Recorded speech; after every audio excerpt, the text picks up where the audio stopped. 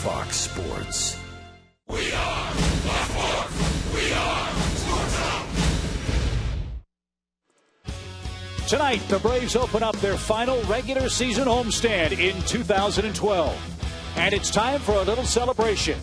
First, it's for Chipper Jones as he plays the final regular season games of his career in front of the fans who have supported and adored him for the past 19 seasons. And secondly, with just one more win, the Braves will return to the postseason. So let's celebrate. Cheer on Chipper and the Braves as they look to keep this magical season of 2012 alive into October.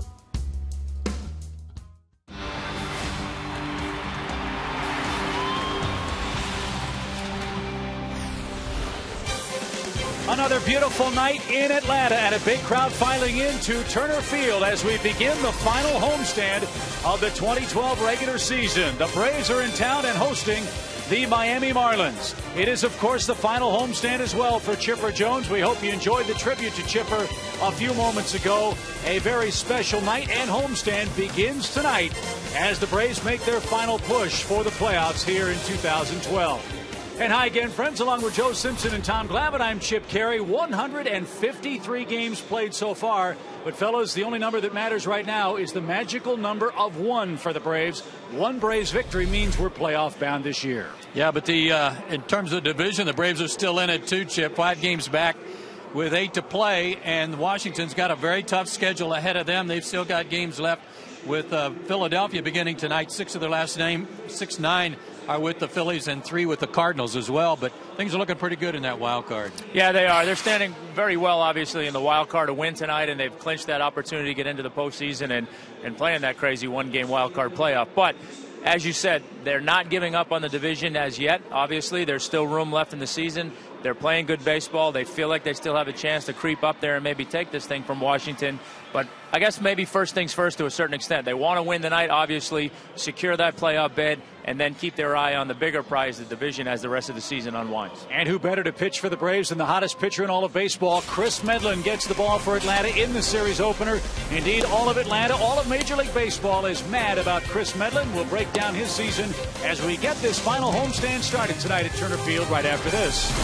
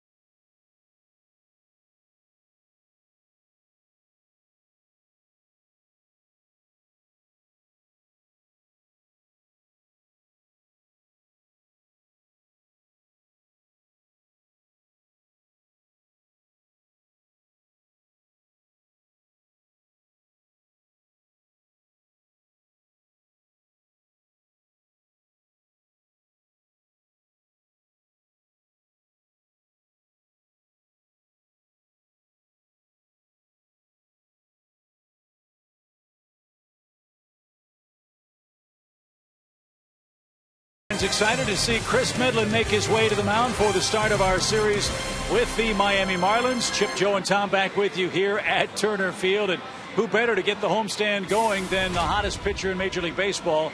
Chris Medlin is on an incredible roll, Tommy. Yeah, he really is. He's the talk of baseball. Everybody's talking about what he's been doing as he's gotten into the rotation here for the Braves in the latter part of the season. You see in his 10 starts this season, 8-0 with an 0.76 ERA, which, if you're new to baseball, that's really, really good.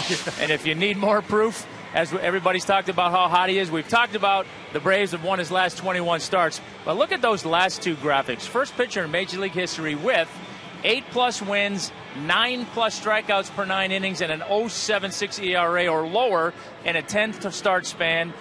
And in the last 96 2/3 innings pitched, he hasn't had a multi-run inning scored against him.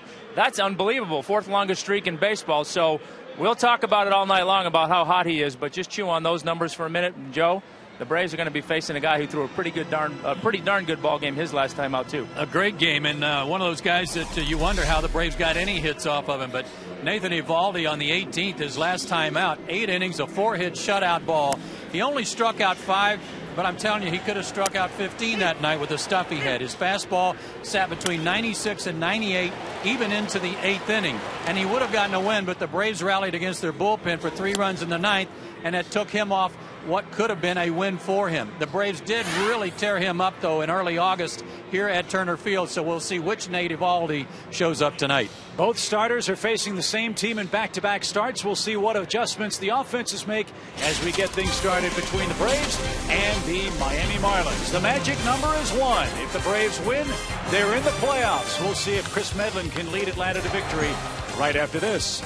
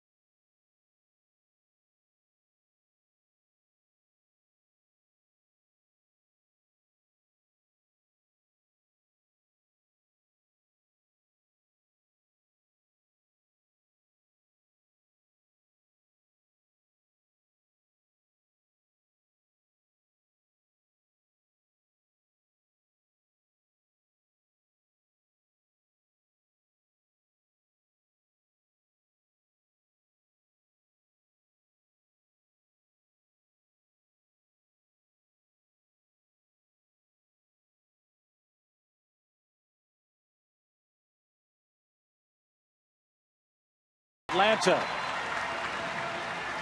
And Chris Medlin, fellas, is awfully stressed out about his start tonight.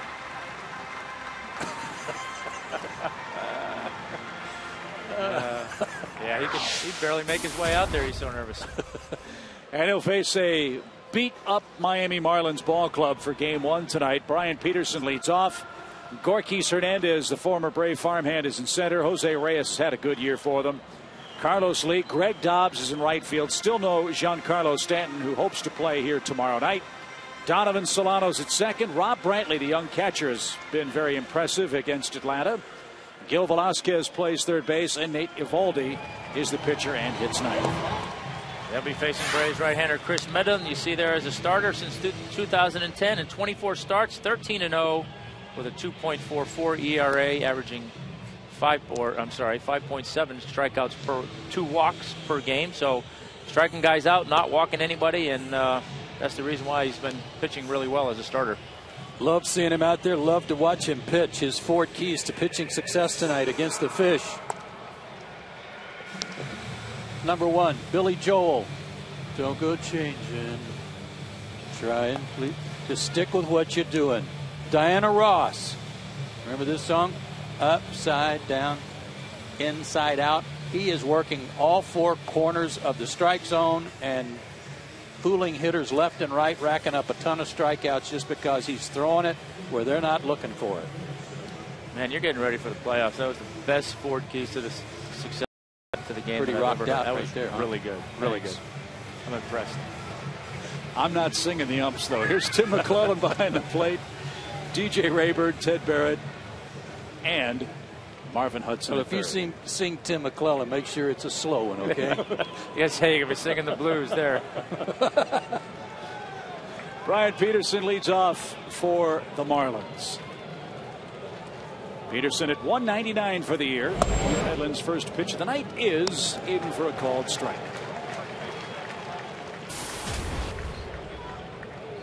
Is it tough, Tommy, to face the same team in back-to-back starts? That's something Medlin and Evaldi are doing tonight. Ground ball to second. Good start for Medlin. He gets Peterson to roll out. My answer, it's not a yes or no per se. I mean, I think for Chris, where he's coming off a good start, your inclination is not to change a whole lot of stuff. I think that the word coming out of his last start was maybe his fastball command wasn't as good as it has been.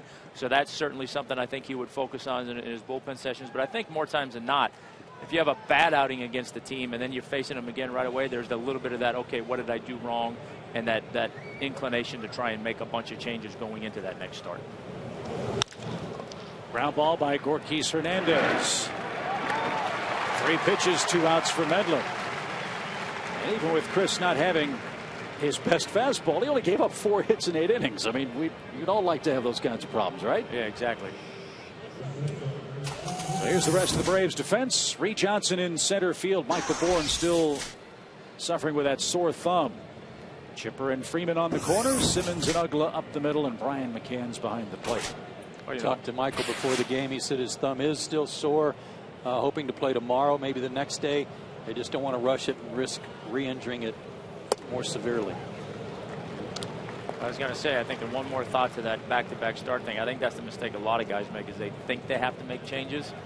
I always felt like I'm going to go out there and keep doing what I've been doing until you show me you can beat me, and I think that should be Med's approach. 1 ball, 1 strike to shortstop Jose Reyes. One of the new Marlins, and one of the few new Marlins who's had a good year. 285 average, 11 home runs. All the changes that Miami has made. Reyes no longer hitting leadoff, but has to hit third to give them some sort of run-producing presence in the middle of his lineup. Say, you have to give him some credit there. This is certainly not the kind of season he was anticipating coming here, but he's held it together. It's not the team he thought he was coming to play on either. So Reyes batting in front of Carlos Lee, our Delta Airlines on deck batter. He's hit well in this park and has hit the Braves well this year. So let's worry about him in the second.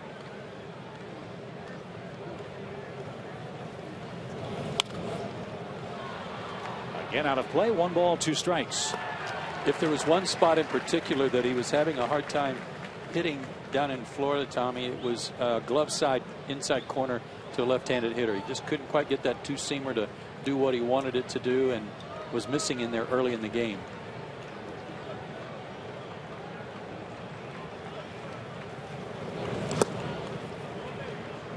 Reyes took that ball in the dirt, and the count now even 2-2. Ozzie Guillen just raved about Medlin's outing, though, down at Marlins Park, talking about how good he is and how good he's going to be.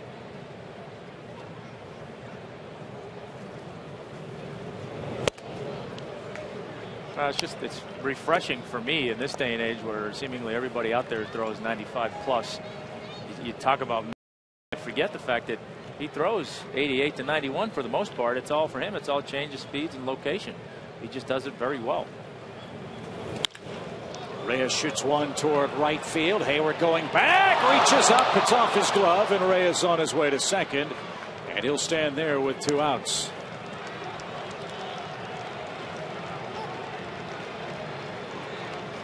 Looked for a second like Jason had that one measured. Looked like a changeup too that Reyes was sitting on, and got one that was upstairs and able to pick on it. Oh, did hit the glove, just couldn't grab it.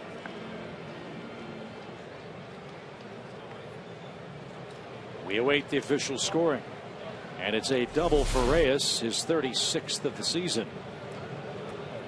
So now Carlos Lee will indeed hit, and he's 16 for 46 against the Braves this year.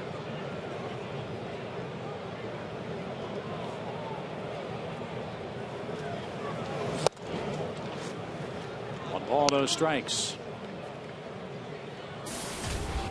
Surprising to see Carlos Lee with only 9 home runs this late in the season. 13 straight years he's had 10 or more homers in his big league career.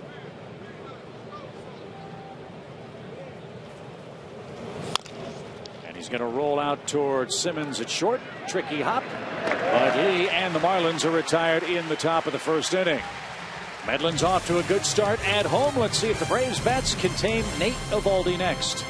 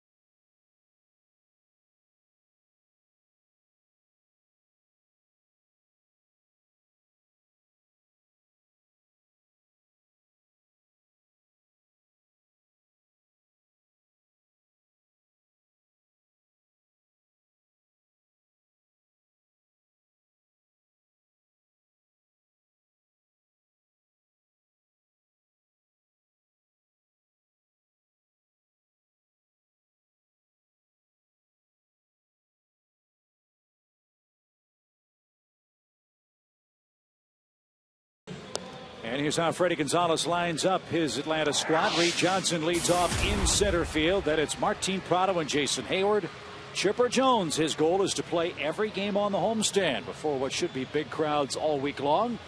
Freddie Freeman, Dan Uggla, Brian McCann, Andrelton Simmons, and then Chris Medlin. You're seeing, Nathan, of all these numbers, 20 starts, 4-12 with a 4.3. That's 20 starts between the Dodgers and Miami. 3-6 with Miami, 1-6 with the Dodgers.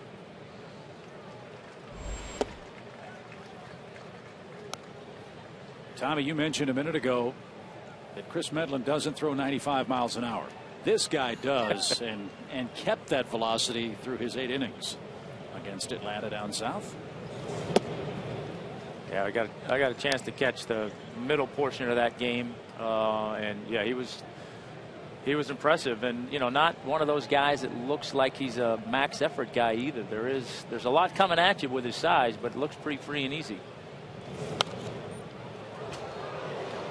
And his 4 keys to pitching success tonight: turn up the heat. In fact, just before that start against Atlanta, his pitching coach Randy St. Clair went to him and said, "Hey, give me everything you got. Don't hold anything back." He went from 92 to 94 to 95 to 98 in that series. And also, please, sir, may I have a run?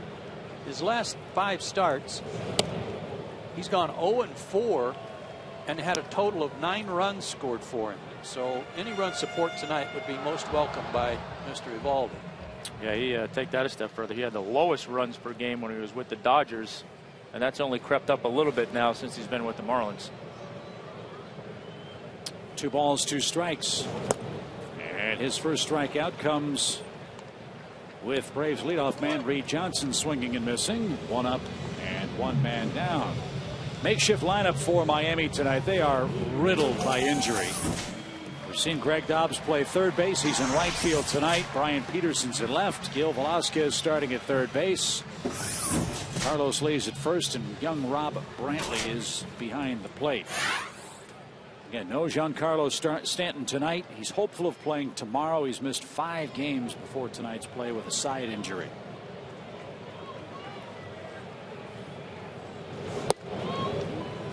And a quick strike to Martin Prado.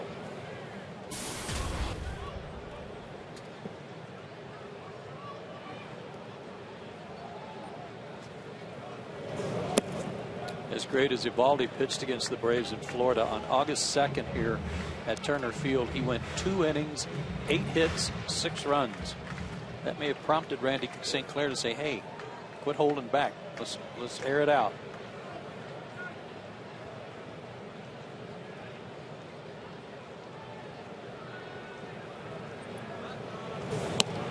That one's all the way to the screen. And Joe, one thing we talked about during that Miami series, one thing they really have stockpiled is an awful lot of power arms, both in rotation and down in that bullpen. Yeah, one after another coming out of their pen. Ground ball towards second. Solano's got it, and Prado's the second out. Well, and on top of everything else, they went to New York, got swept by the Mets, and now a lot of sniping in their clubhouse. Some bad things being exchanged between Heath Bell, their preseason closer, I'll call him, the veteran relief pitcher, and the manager, Ozzie Guillen, among other quotes that made the papers. Hayward bounces to Reyes at short, and he makes the peck to first, and the Braves are out in order in their opening inning tonight. On we go to the second. Braves and Marlins will score.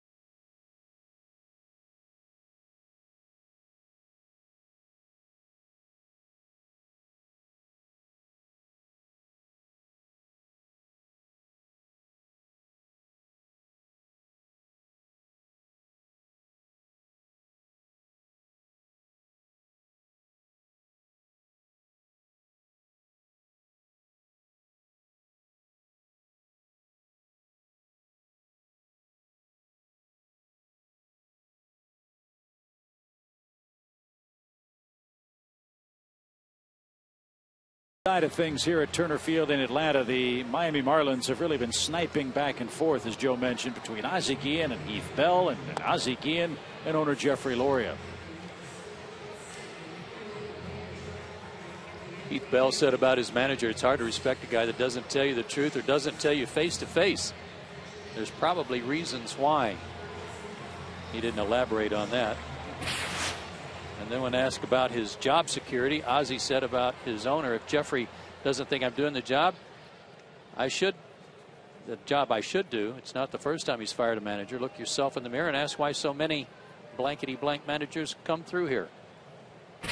Well, Ozzie's right about that. 6 managers in 8 years. for the Marlins. Yeah, safe to say things haven't gone the way they anticipated. Greg Dobbs leads off the second and takes a quick strike.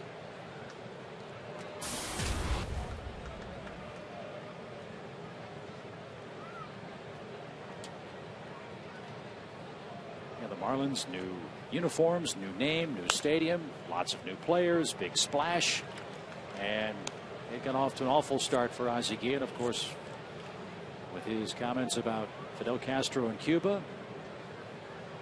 Slow start. They had a great month of May and then utterly imploded since then.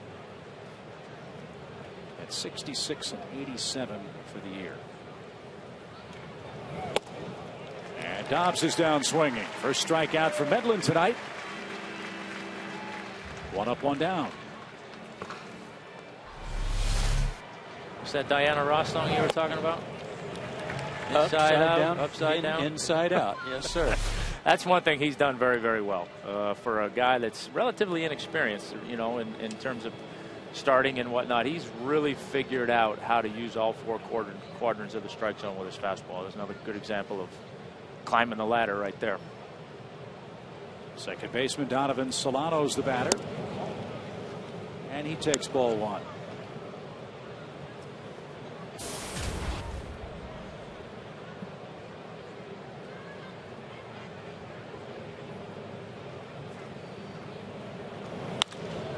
High fly ball deep left. Prado going back. He's at the fence. Leaping try, and he's not going to get it. Donovan Solano hits a solo home run with one out in the second inning, and the Marlins have struck first.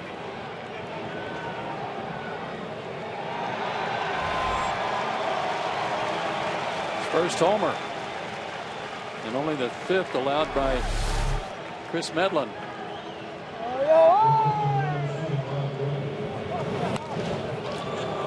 And it looks like he's getting the silent treatment.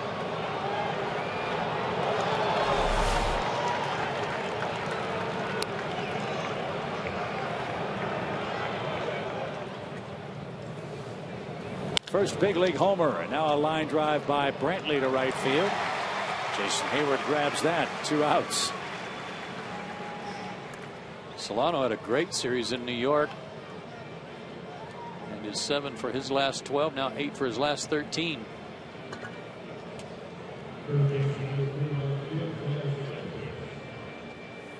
That never gets old, the silent treatment.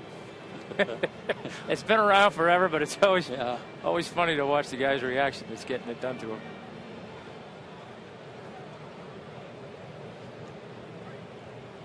So how about Donovan Solano? His first big league home run comes against the hottest pitcher in baseball, Chris Medlin, tonight.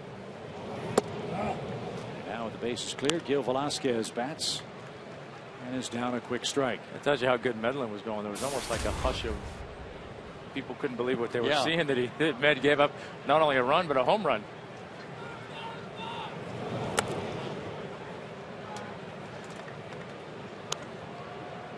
Well, the amazing thing too about Medlin is if an opponent scores, he usually does limit it to just one. They've not gotten any multi-run innings against him lately, as Tommy showed you earlier. 90-something innings for Medlin without allowing more than one run. And that's just unbelievable. I mean, you think multi-innings, you think, well, you had a bad inning. Just think, that's a blooper and a home run. That's a multi-run inning right there. He hasn't done any of that. And again, he climbs the ladder, and Velasquez is down on strikes. But Donovan Solano hits his first big league home run, a shot to straightaway left field. And in the second, Miami leads Atlanta 1-0.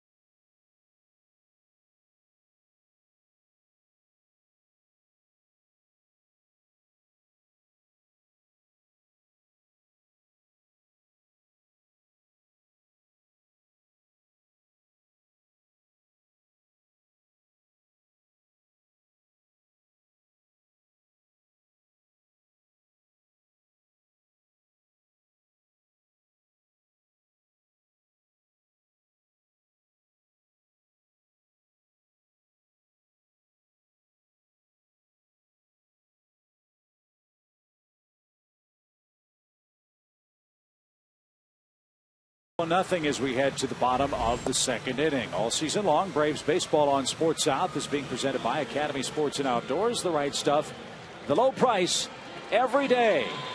And Chipper Jones starts the second.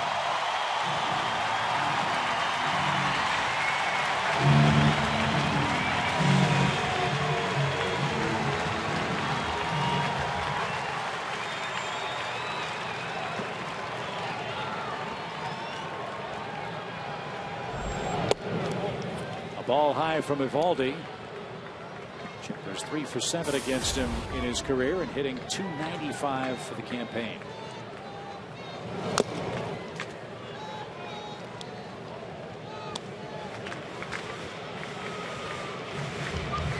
I imagine reality has set in for Chipper. Final homestand play starts tonight.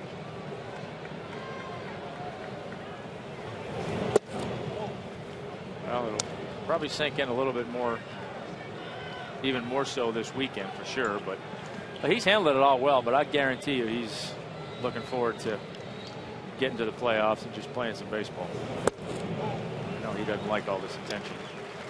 But I'll bet if the team does celebrate tonight, if with a win, celebrate getting into the postseason, I'll bet he's right in the middle of it. Oh, absolutely. Enjoying the last go around of that.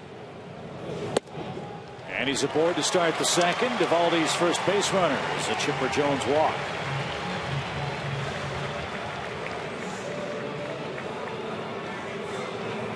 Now Freddie Freeman's turn.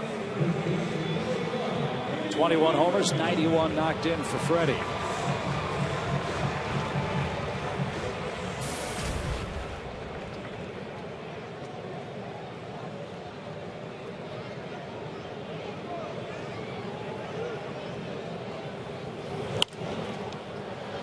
Strike one, foul over the Marlins dugout. Today, right at the end of their round of batting practice, Freeman, Ugla, McCann, and Hinske had a little contest, long ball contest, and it was impressive.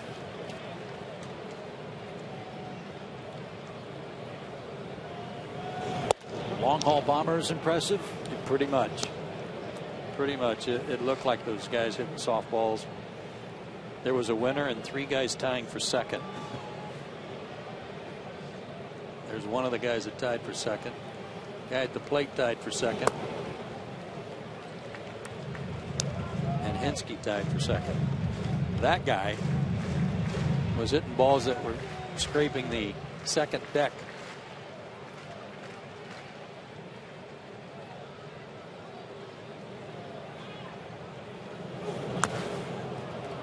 Freddie fought that off and stays alive. 1 ball, 2 strikes. Bottom line was they were having a good time. That's good to see.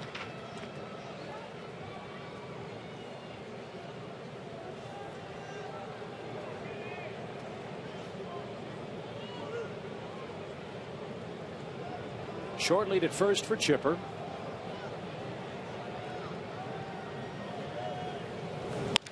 And Freeman shoots one into shallow right field. Well, he just muscled that ball out of the reach of Solano. And the Braves in business with 2 on and nobody out for former Marlin Dan Ugla. When you can fight off a 97 that may not even be a strike on the inside corner, you are pretty strong. That was not a bad pitch at all.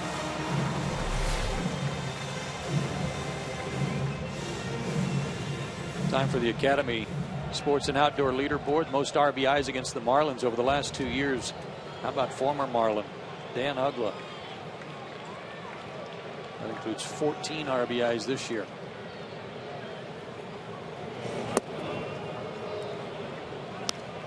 Strike one to Ugla. Some sustained success for Dan over the last 2 weeks, hitting .286 in his last 16 games played.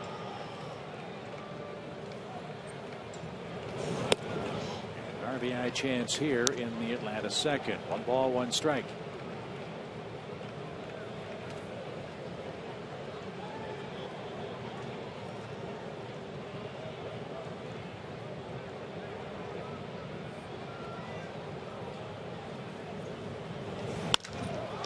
Deep short. Reyes can't get that.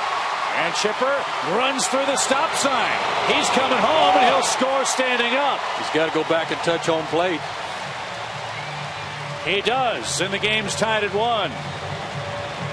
Tim McClellan nodding as he went by, like he saw him miss it.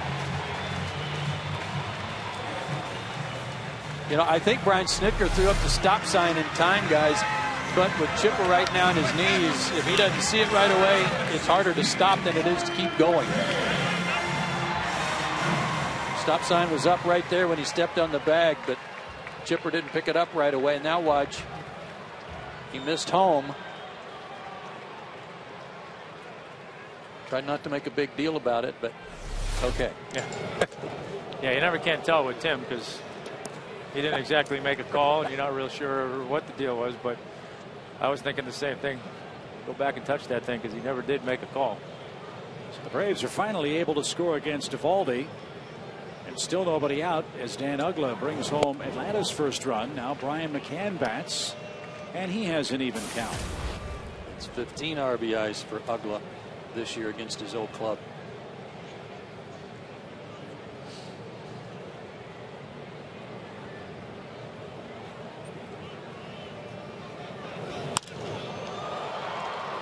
Liner foul out of play. 1 ball, 2 strikes. When I was talking about the long ball contest with those 4 guys, it's not like the other 3 guys got cheated. And if there was a contest for hitting the most balls over the 400-foot mark in straightaway center, Brian McCann wins. Maybe a sign that shoulder's feeling better if he can drive the ball to straightaway center.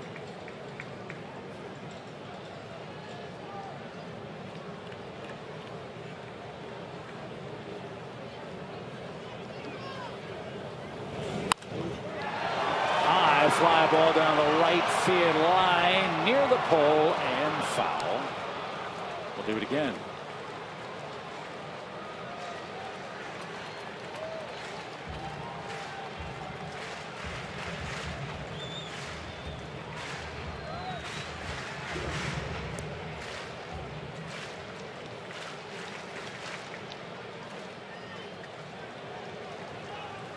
Chipper Jones led the inning off with a walk. He scored on Uggla's base hit to left. Dan's at first, Freddie's at second, and still nobody out.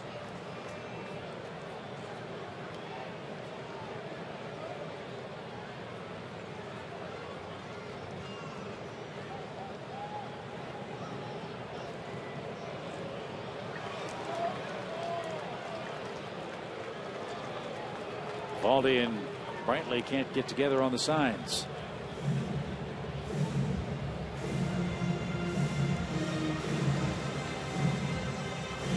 Somehow I don't think Brantley ran out there and put his glove over his face and said fastball. There was a little more to it than that.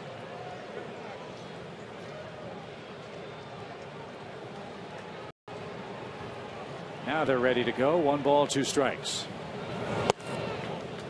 But maybe he did. Missed off the plate.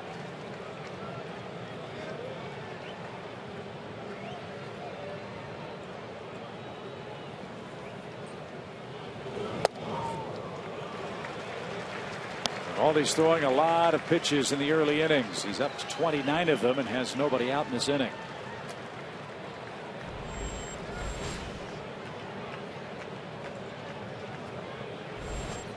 Of those 29 in this inning. Out of play again for McCann.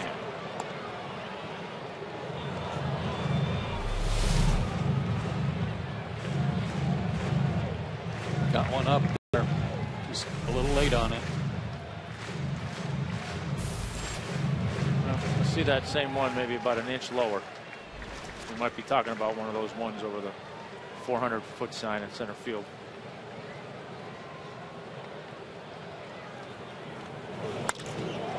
High fly to left. Peterson's back, and he has room. No chance to tag for Freeman. Long fly out for Brian McCann. 1 away in the Braves' second. Eovaldi's just a kid. He's just 22 years old. 6'2", 215. We talked about him in Florida, about it being a guy from Alvin, Texas, the home of Nolan Ryan. One of the things that I guess if there's a criticism about him, Tom, it's how he wraps the ball with his wrist. What are some of the negatives about that? Just inconsistency on the release point? Yeah, inconsistency, you know, maybe a little bit more pressure on the elbow coming out. I mean, you know, you talk to guys so much about, you know, when you see guys wrapping like that, you think that they're just squeezing the ball a little bit tighter, and you want to talk to guys so much about, or, you know, that ball in your hand is kind of an egg. You don't want to drop it, but you don't want to break it, so you don't want the death grip on it. Slow roller out to Reyes short, and Solano will turn a double play. Eovaldi does a good job of minimizing damage. He gives up a leadoff walk to Chipper, and Dan Uggla drives him home with the Braves' first run. On we go to number 3 for tied, 1 apiece.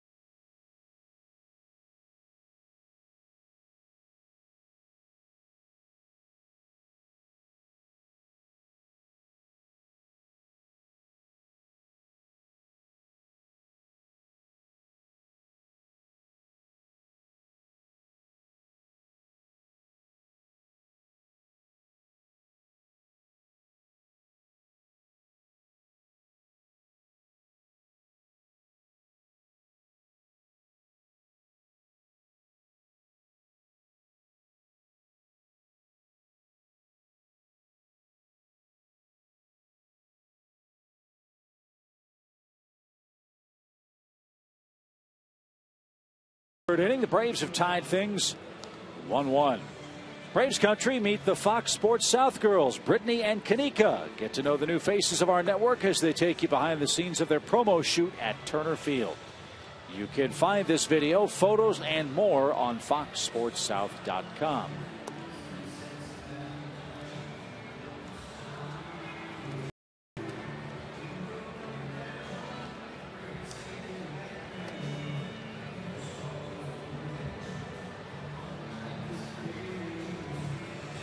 Chris Medlin showed he was human in the second inning. Donovan Solano's first big league homer put Miami in front.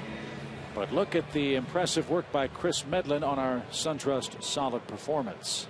That's consecutive games started, allowing less than 3 runs and less than 3 walks. Greg Maddux did it 13 times, and he's already done it 11 in a row.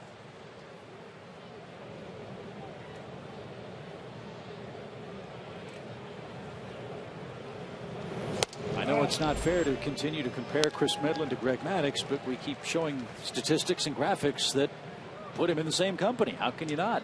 Well, when you keep seeing stuff like that, it's going to continue the conversation. There's no question about it.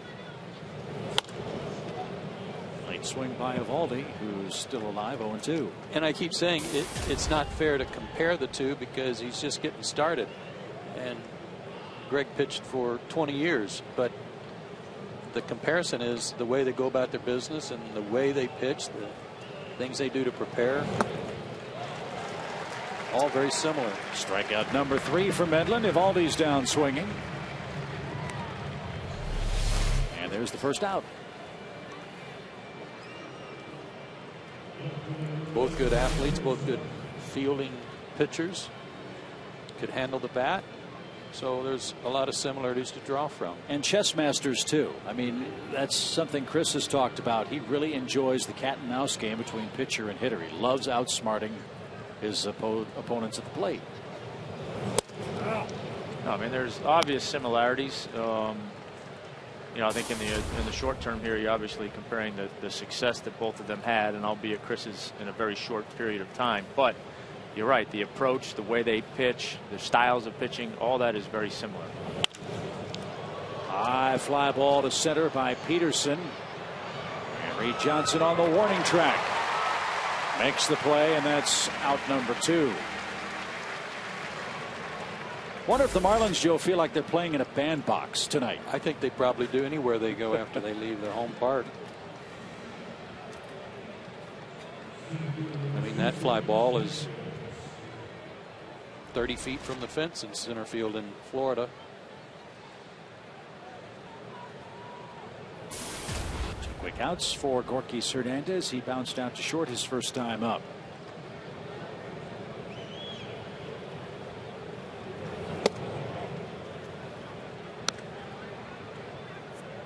Marlins might be looking for a center fielder in the offseason. Don't know where Emilio Bonifacio is going to play. He was in center field earlier this year.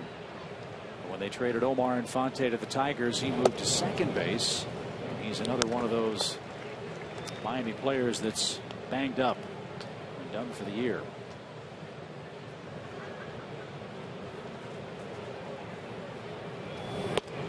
In fact, the Marlins are so shorthanded with injured players. Not knowing if Stanton can pinch hit, not knowing if Austin Kearns can pinch hit, they may have just 2 active and eligible bench players for Ozzie Guillen the rest of the way. Which is tough to do this time of year when you have call-ups. Swing and a miss. Gorky Hernandez is down on strikes. Medlin has 4 punch-outs in the game, a shutdown inning, and his bats go back to work here at home.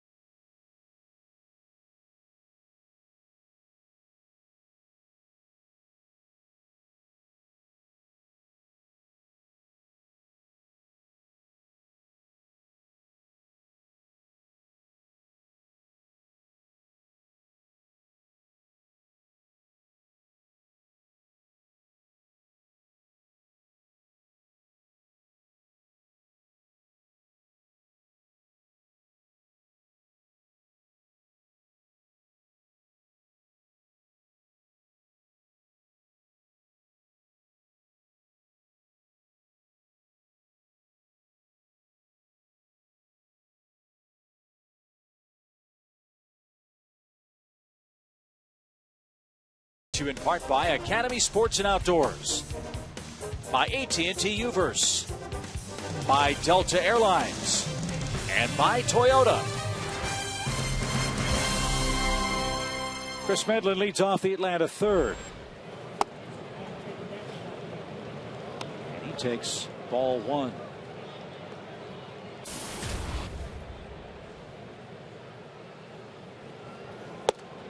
There are numerous scenarios for the Braves to clinch a playoff spot tonight. The easiest one is if Atlanta wins, they're in postseason play.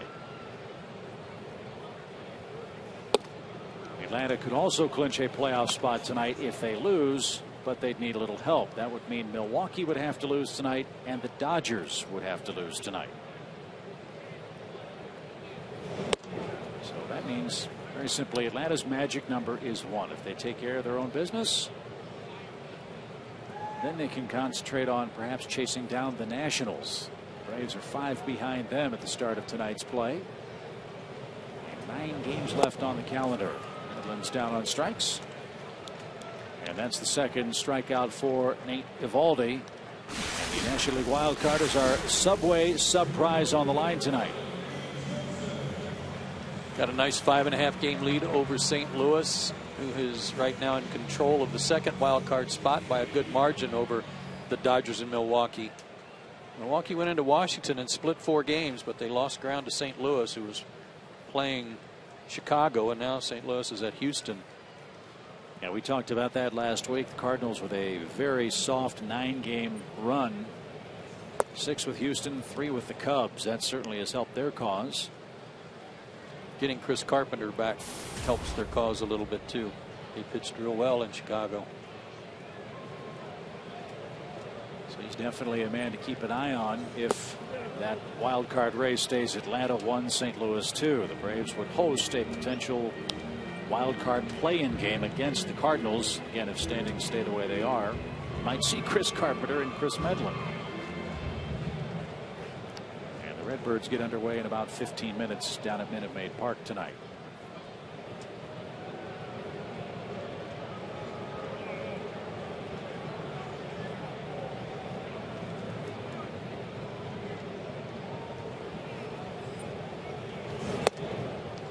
Assuming the Braves do take care of business tonight, and Washington obviously already has in terms of a playoff spot, it puts both teams in a little bit of a weird position, because now you're trying to walk that line of giving guys rest if they need it, trying to set things up for the postseason, but at the same time you've still got a division race going on that you got to be mindful of. Rolled toward third. That's going to bounce foul. I think Freddie was trying to address that some, Tom, during this month, in that he would give a guy a day off here and there, just on in no particular pattern or against any particular team or day of the week, just to maybe avoid that sort of thing if they did get close to the Nationals. I think from a rest standpoint, everybody should be in pretty good shape. This cool weather helps keep everybody fresh too. Yeah. And then, just throwing this out there, I'm not saying, I'm just saying, but I wonder, you know, what else is going through his mind in terms of how much does Chipper Jones play this last homestand of the year, because there's going to be some upset people that are coming to see him for the last time if he's not in the lineup. Johnson's down on strikes for the second time. Well, Chipper answered that for us on our last bus ride from Philadelphia. He said his goal is to play in all 6 of these games at home. Now, again, circumstances will dictate whether he plays all 9 innings of those games, and certainly Freddie Gonzalez, to your point, Tom, has the power of the pen. He'll make up the lineup card, not Chipper. Yeah, but I'm sure he's, look, I'm sure he hopes that, like you say, with Chipper feeling good, the cool weather, all those things, that he's in a position where Chipper feels good enough to play every one of these games. That would be the perfect scenario. So we've got good seats available for Wednesday and Thursday against the Marlins. The big night for Chipper is here Friday. That's a standing room only game. There are standing room only tickets available for $20. And then the final 2 games against the Mets, there are seats available for those as well. The final 2 regular season games for the Braves here at Turner Field. There's where you go to get your tickets.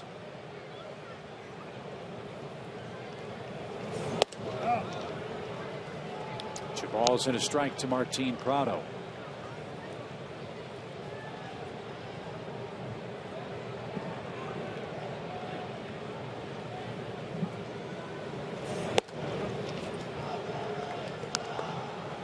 Not sure if that was a slider or a cutter. I'm going to call it a cutter. He throws it just ever so often off his fastball. Not a lot. Prado with a base hit with 2 strikes. He's amazing. And into the right field corner. Dobbs has a little trouble, and Prado's going to try to take an extra base. Throw to third is going to be late.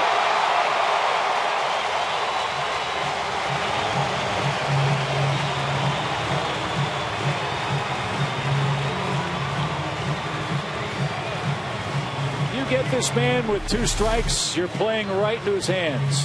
Yeah, Look at the pitch. Yeah, you almost want to get him out before you get there. And I knew Dobbs was going to have a little bit of trouble seeing the angle he was taking in there for that. But I mean, you're right. It's not really a good pitch. Obviously, it's probably a ball, but you know, Martin is just so good at shortening up with 2 strikes and putting the ball in play, and amazingly good at finding holes when he does. His 90th of the year. Tied for the most in a season. Most hits with 2 strikes. With a former Brave, Brett Butler. That was a long time ago. Who was the other guy? There was a 3-way tie. Todd Help in 2000.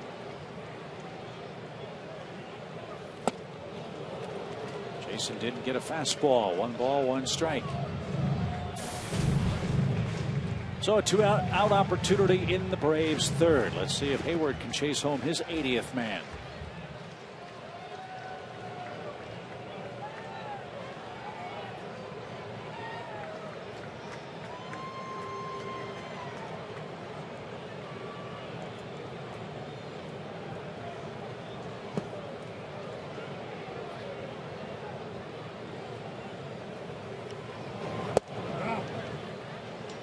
Caught a corner. 1 ball, 2 strikes.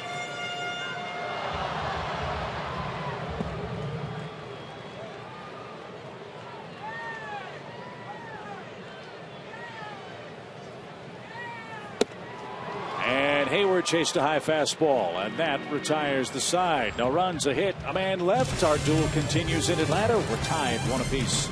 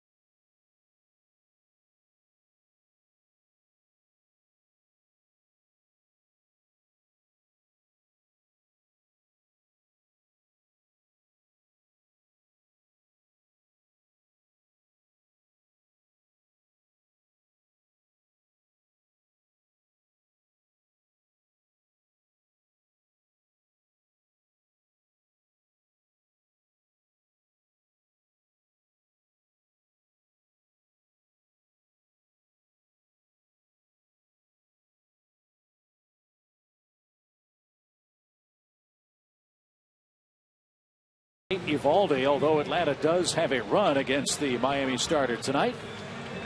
We are through 3. Our game's tied 1 apiece. Fish got on the board first in the 2nd inning with 1 out. Donovan Solano got a fastball kind of running back to him and ran right back to the barrel of his bat for his first career big league homer.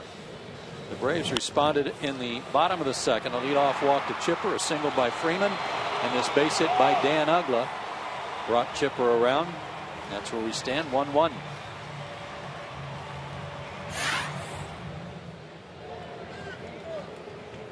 So Jose Reyes leads things off in the 4th.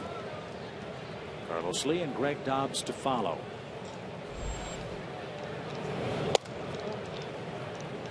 And a little high to Reyes, who doubled his first time up. He fought off a couple of pitches to stay alive. And lined one off Jason Hayward's glove in right field.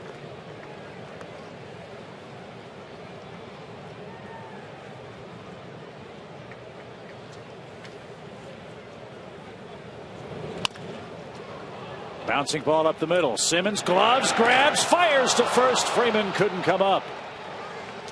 And Reyes is at first to start the 4th inning. You know what? I didn't think he had a chance to make a play there. He was going to get him. Yeah, he was. If Freddie scoops that, he gets him. I thought the same thing initially. All right, he's not going to get to it. And then when he did, I thought he's got no chance of throwing him out. But you're right. Freddie scoops that, he's out. How far over on the first base side of second he was. Very tough chance for Freeman, and he almost got it. By a stride. I mean, yeah. He had Reyes by a full step. Incredible play by Andrelton. Now Medlin, who, as you know, has a terrific pickoff move, will try to keep Reyes close and go after Carlos Lee.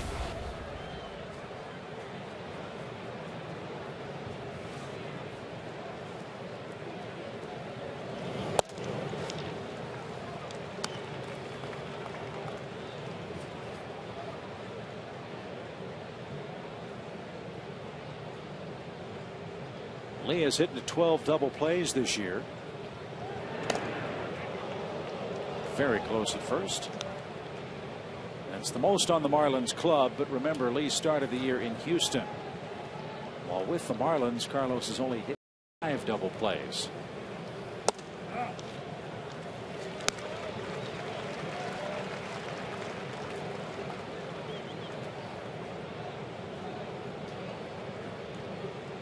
Remember, Medlin got himself in some trouble down in Florida, and a runner got to third base on a pickoff attempt when he was trying to get Solano, and he threw it away.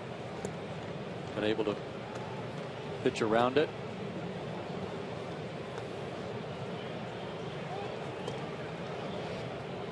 But amazingly, Joe, when you look at Chris Medlin, cleanup hitters up there, somehow, some way, Chris does some of his best work against opposing 4th place hitters. And Reyes somehow got back. Heard somebody on the Braves bench say they got him. How close was this? I thought it might have been me that said it, because I was thinking the same thing from here. I thought he had him.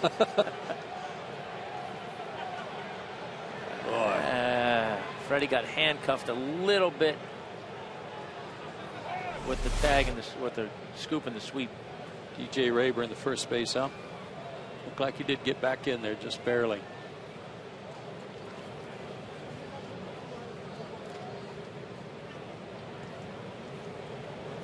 Two strikes for Carlos Lee. Ground ball toward Ugla. There's one. Plenty of time to get Carlos double play. 2 outs. Not a way to put it on him, Chip.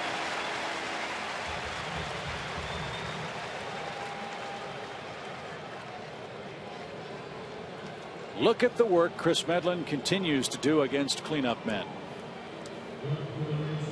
And no extra base hits. Well, they're not exactly cleaning up, are they? That in and of itself would stymie a lot of big innings. So the bases are clear. Greg Dobbs, the batter, he struck out swinging his first time up. Dobbs, before the game, called a Marlins team meeting, in part to address all that's been swirling around this ball club in Miami between Heath Bell and Ozzie Guillen. Bell, who later apologized to his manager.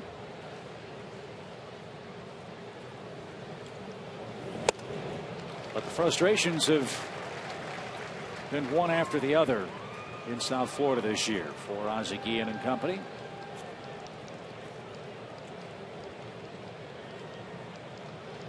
And whether Ozzie is back as the Marlins manager next year, I think it's safe to say is an open question right now.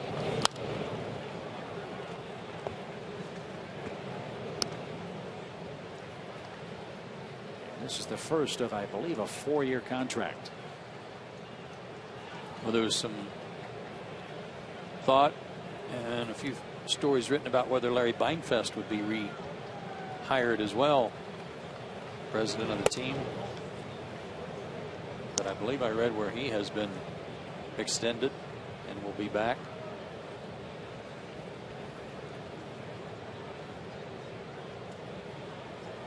One ball, 2 strikes.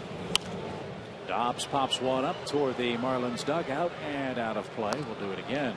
Usually, sorry, Chip, at this time of year, a team's 21 games under 500. It's usually a young team that's trying to get better, trying to improve.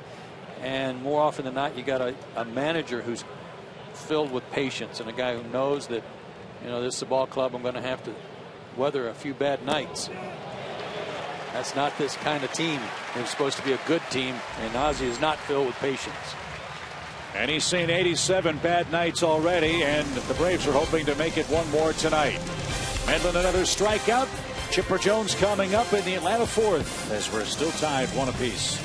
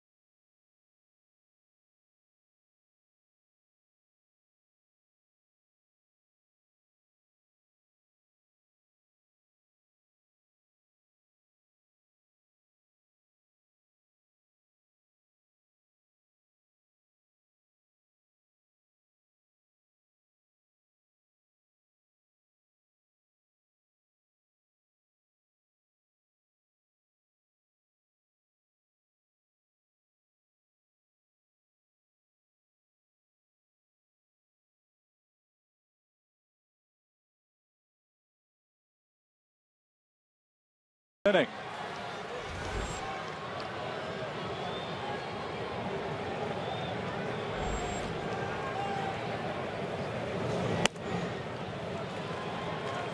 Chipper's the only Brave to touch the plate.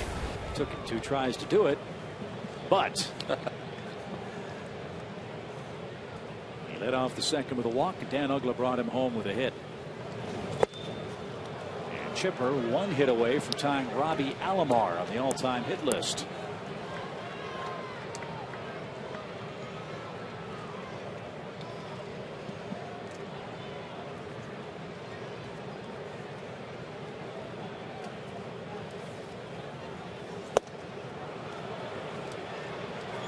Here's the all-time hit parade.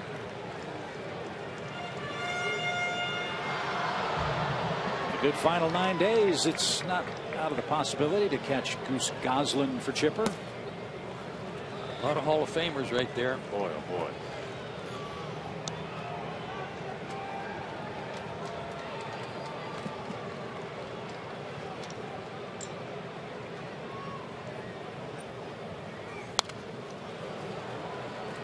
Still 2-2.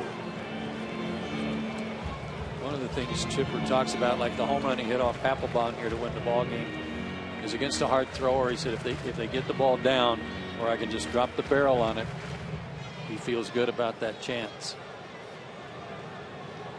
Apparently they're not going to cooperate. Yeah.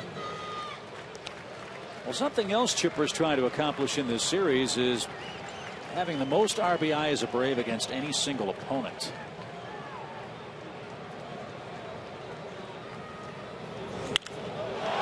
High fly to center, but he got under it.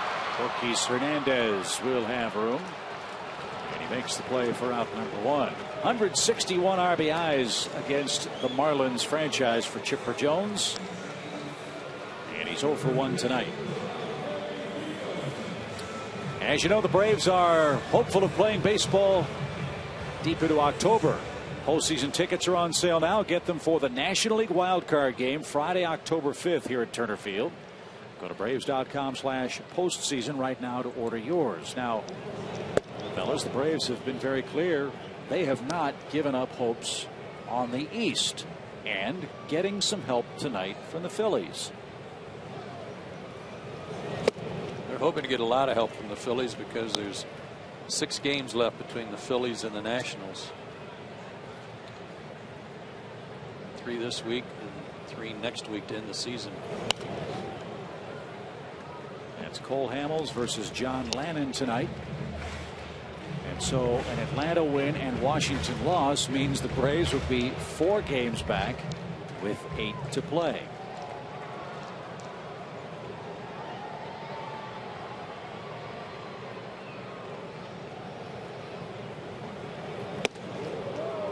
Tight to Freeman, who muscled a single past Donovan Solano his first time up.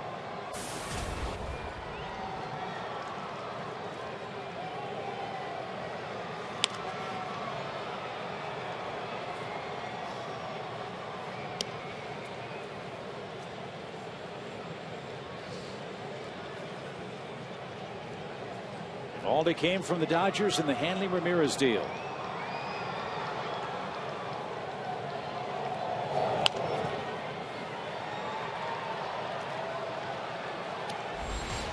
Along with Josh Johnson and Jacob Turner, whom we figure to see in this series. In fact, we will. The final game with the Marlins this year.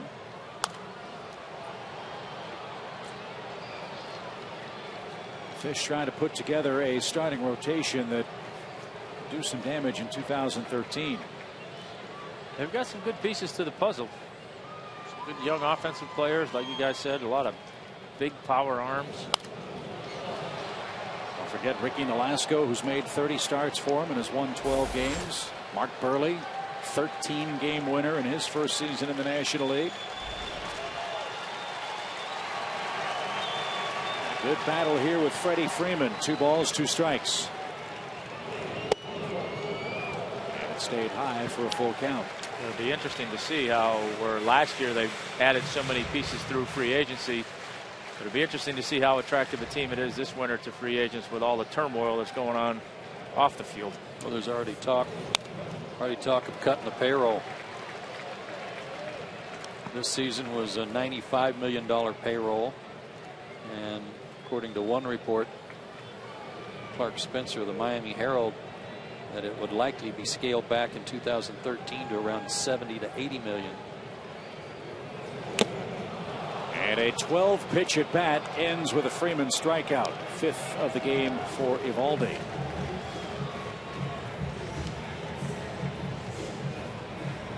Fans, it's time for our Georgia Power Energy tip number 4. Now it's easier than ever to support environmentally friendly energy generation with Georgia Power's EarthSense Green Energy Program. Join a growing community to help bring more renewable power to Georgia.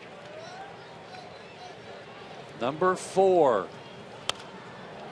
Yeah, there. I said number 4 this time, right? Yeah, you did. Okay. No, just backing you up. It's a visual medium. We've got to make sure that everybody at home's on the same page, too.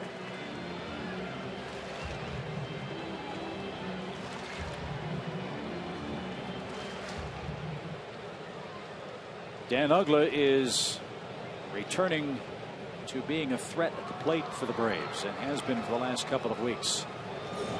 An RBI hit gives Dan 74 runs batted in this year. It's funny, we were talking earlier about how some things seemed like it was so long ago. It seems like forever ago when it was the whole Dan's not playing anymore and all the turmoil that went on with that. And what did that last, like 2 days, 3 days maybe? Just about.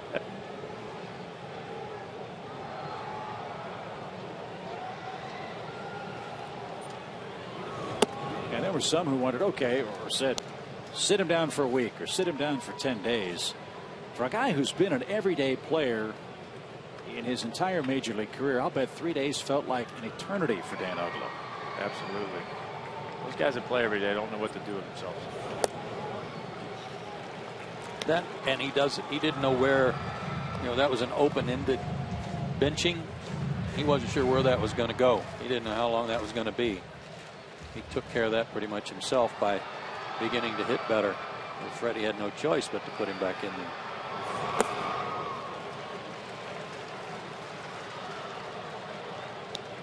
So Dan forces a full count. He's walked 90 times this year, by the way. Full count this inning on all 3 hitters. And add in that long at bat for Freeman, so the pitch count going up on Eovaldi.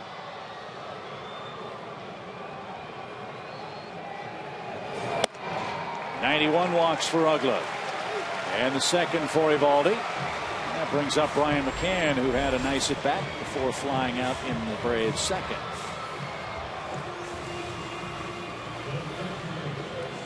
'77 pitches for the young Miami right-hander. Good thing he's not pitching for the Rockies. Right. You've still got a little chip on your shoulder. Let it go. Well, Chip showed me his notes from earlier that series and wanted me to know if I wanted him to save them. Yeah, you want to frame those? Think about that in the offseason? Please, we single-handedly changed their whole philosophy that series. 1 ball, no strikes for Brian McCann.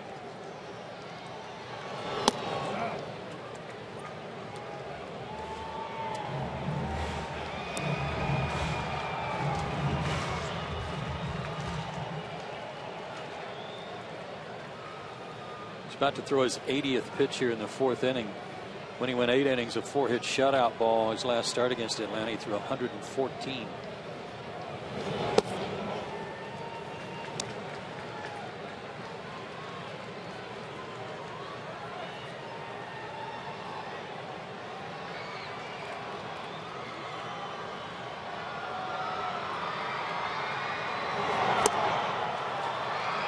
Two strikes.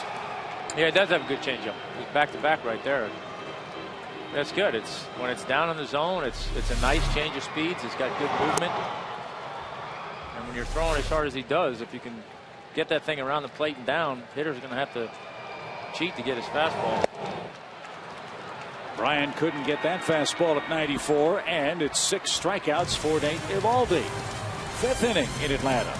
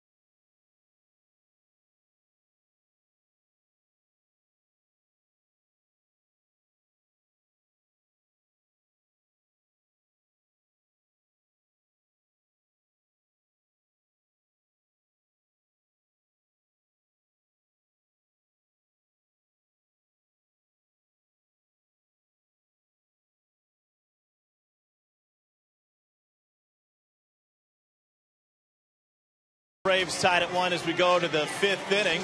Well, when we wanted to find out what Chris Medlin was like on the mound, we went to one of his teammates, and Tim Hudson says Meds doesn't just mix his pitches well, he also balances his emotions well. He's kind of goofy, but at the same time, you know, he goes out there and competes. I mean, he's very serious out there. You know, there's nothing jokeable out there when he takes the field. I mean, he goes out there and he competes. He knows how to pitch. How serious is Chris Medlin, guys? In his last start down in Miami against these Marlins, he was nearly unhittable. He was so serious, however, before he came out of the game, he snuck up behind Tim Hudson and David Ross. He took a full cup of ice-cold water, and he dumped it right down Tim Hudson's pants. I tell you, he's locked in. Whatever he's doing, keep doing it. Billy Joel.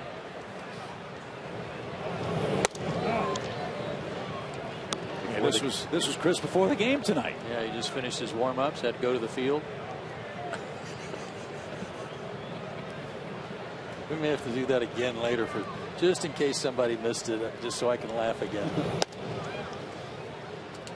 No, I think Huddy hit it on the head. We've talked about it before. He comes off as very goofy, which is not a bad thing when you're not on the mound, but when he's on that mound, it's all business. Was Greg Maddux that way, in keeping with our Greg Maddux Chris Medlin theme tonight? They're similar in that regard. I don't think either one of them took themselves too seriously. I think Greg was the furthest thing from his mind 4 days a week was pitching, but on the day it was time to pitch, he was locked in. The changeup evens the count to Donovan Solano, who's the only man to touch the plate for Miami tonight. A solo home run with one out in the second.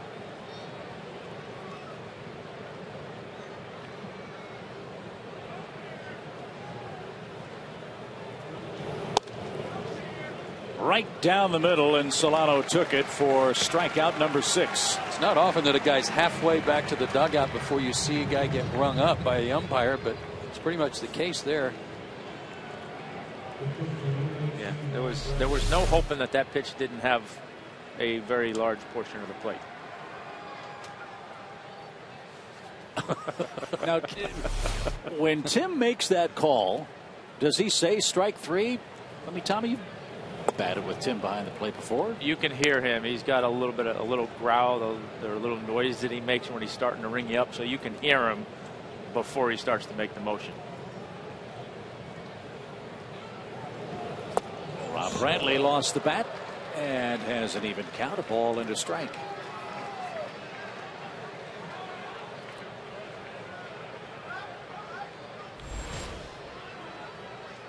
We're used to that too, aren't we, fellas?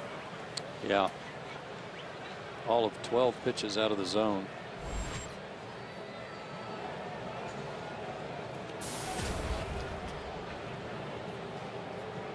Well, for a Marlins club that hasn't had many highlights this year, acquiring this kid might be one of them. We've seen him quite a bit. Showed he can spray the ball all around the park down in Miami, Joe. Yeah, you asked me if I liked him or what I thought of him when we were down in Miami, and I said for a small sample size, I liked him, but he's carried that on. He had a good series in New York. He is coming into this game hitting .381 over his last 21 games. And he's going to roll out to Chris Medlin. That's an easy play, 2 outs. We haven't really seen him tested behind the plate, but we will. Bases are empty for Gil Velasquez. Game Connect will keep you on top of your stats tonight as the Braves hunt for October. Log on for a complete look at each play as the action unfolds. Follow along right now with Game Connect on FoxSportsSouth.com.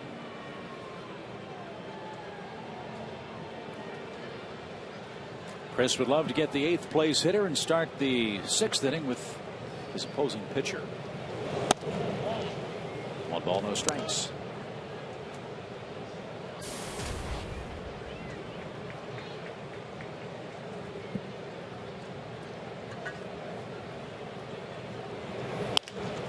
Rolled up the middle. Simmons gloves, grabs, and guns to first in time.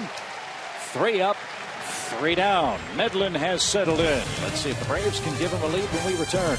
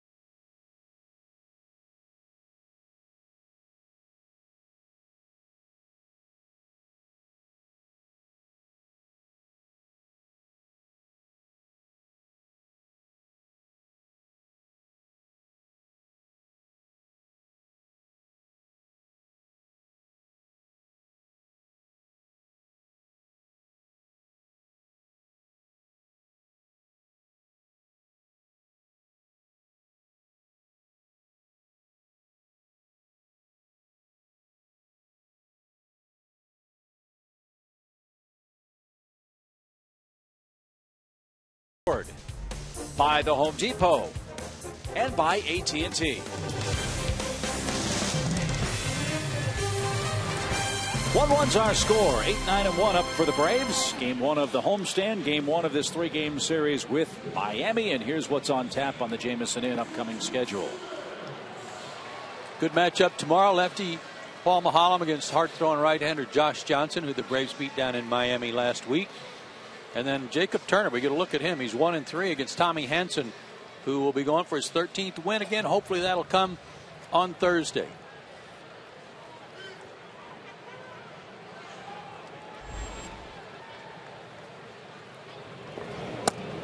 Ball 1 to Andrelton Simmons. I like Eovaldi. I mean, I know he got lit up here back in August, but what I've seen over his last 12 innings against the Braves, he looks good. 22 years old. Kind of tough to teach 97, huh? Yes, it is. Yeah, good stuff. You know, if he can rein in his command a little bit, then he's got a chance to really take off. He's got the stuff. Deep short, Reyes. 1 out. Tom, what's typically the last pitch to really come around for a young pitcher?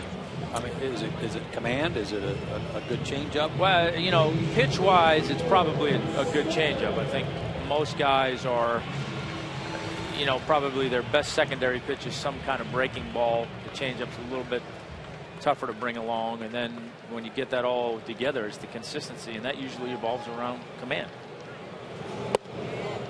You know, it's hard to go out there and be consistently a winner or consistently give your team a chance to win when you're not consistently going out there and pounding the strike zone.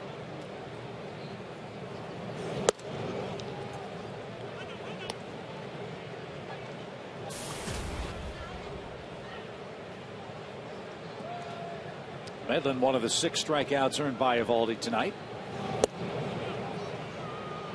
Now it's a 2-1 count. An eye on tonight for you is the Reds. Not just because we want to see what Milwaukee does, but need to keep an eye on Cincinnati. Yeah, you're right. The Reds enter play tonight 1 game behind the Nationals for the best record in the National League. As Chris is out number 2. And that quite obviously would alter the way the wild card race and the divisional series would match up should the Braves make postseason play and win the wild card game. Because under the new rules, you no longer avoid playing the team with the best record if they're in your division, which means it could be either Washington or Cincinnati if you win the wild card. And I believe the Reds are doing a little bit of that resting you were talking about, Tom, there. Giving their guys a couple of days off here and there.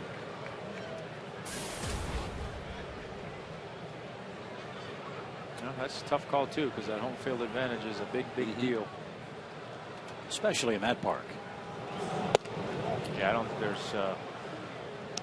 While you're excited as a team to get into the postseason, I think they would be about as excited as we were as a pitching staff when we got to go out to Colorado and have a series out there. That's just not something you look forward to. Yeah, first 2 games and a best 3 out of 5.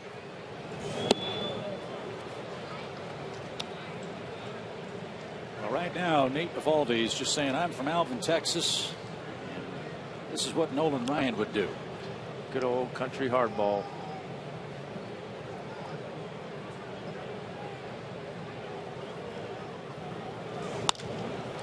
To second, and Solano's got it. And that retires the Braves in the 5th. Good pitching tonight in Atlanta. 1-1's your score.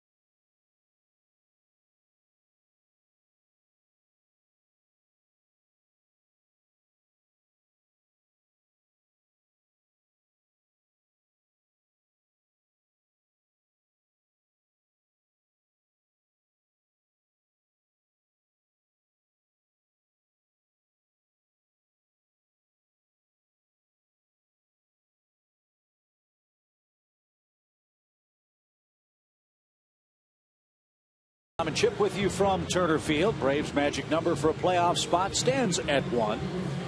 And our McDonald's fan of the game looks ready to celebrate a playoff clinching victory tonight.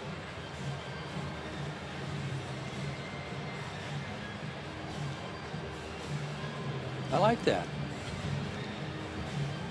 It's a big enough opening for Cold Coors frosty Light beverage.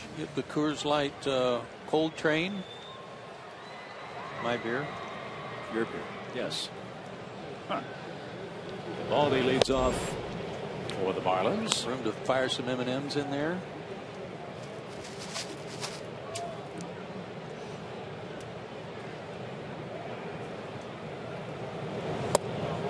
He can't mask his excitement tonight as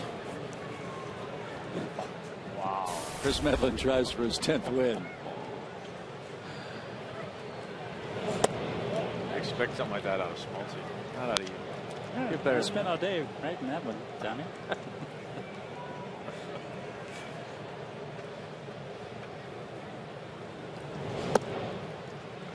Two balls, 2 strikes. Just missed that one. Yeah, that was a little half-hearted there.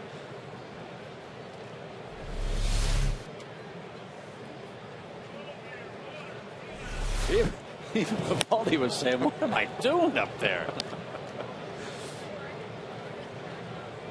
But he's worked a 3-2 count. Yeah, he did get drafted for his bat.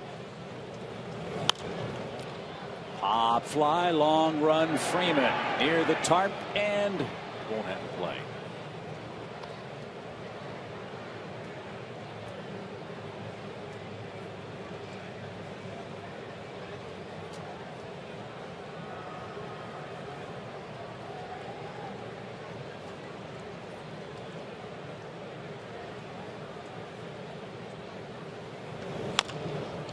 Chop toward Chipper. Gloves, grabs, and flips to first. And one away.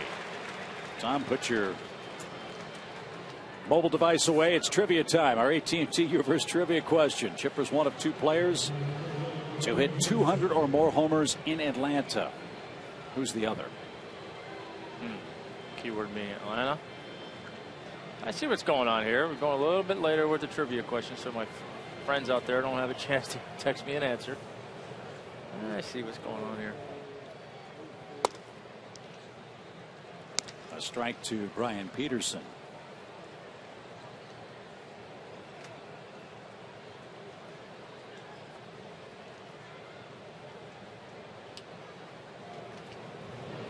Now, first name obviously comes to mind, Hank Aaron. Yeah, it's hard not to just blurt out Hank. Right.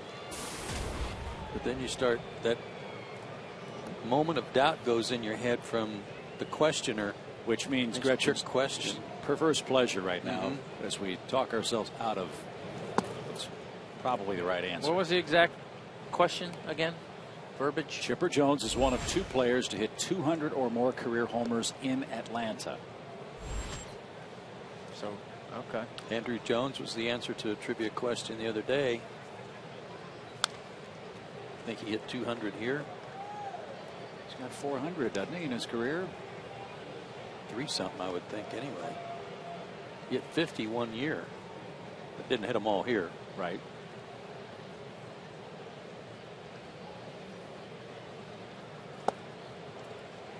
Another strikeout for Medlin. Peterson is caught looking. That's 7 for Chris tonight. Boy, he is racking up big strikeout games for Atlanta. Now 115 strikeouts in roughly 130 innings. Remember, most of the time this year he's been in the bullpen. Remarkable. And he'll be the first to tell you he'd much rather have a short inning and 3 pitches and 3 groundouts. Strikeouts are fine, but he's trying to pitch to contact. He just hopes it's weak contact. 1 ball, no strikes to Gorkis Hernandez. He had a 3-hit game against the Braves on the 17th of September. And that's the question, I guess, for him at the big league level. Can he hit enough to be an everyday player? He started the year with Pirates, did not hit much. Went to the minor leagues. Then Miami got him, and he's hitting but 180 for the year now. And Chipper, short hop, nice play, ends the inning. Chipper tested a couple of times in the 6th inning, and he passed with flying colors. 1-1's our score, home half of the 6th.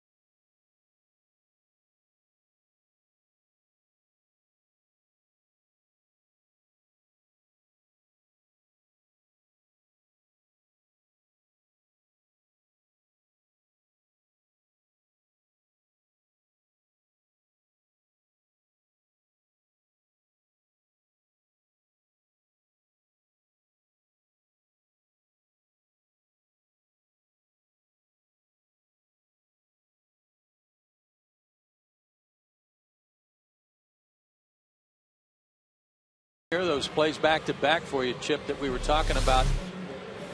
Here's a guy 40 years old. He's got an outstanding shortstop with great range to his left, but instincts take over and you just make that play. He cuts it off, makes a good throw. And here, watch how he feels this ball. Kind of has to give a little ground there with the glove. Soft hands, because by the time he got to it, he's a little bit of an in-between hop, but he actually fielded that ball a little bit behind him. Our Home Depot tools from the dugout. Nice plays there by Chipper. And as we get closer to the end of the week, we've got some sound bites from Chipper on various things, and one of them is how he selects his glove and what kind of glove he uses. We'll talk to him about his bats and why he used certain bats. So make sure you're with us as we get through the week and talk to Chipper about this last homestand and his career. It's been a great career, obviously, but I don't think he gets enough credit for his defensive work at third base for the Braves. Does he go to Academy Sports every spring and grab a new glove and some bats? No, but he could, because they have the right stuff at the right price every day. Prado's down on strikes. That's a rarity. That's 8 strikeouts for Evaldi. And Jason Hayward bats. He's 0 for 2, but he's been our Georgia Lottery hitting the jackpot man. 14 against Miami. 11 RBIs and 15 runs scored.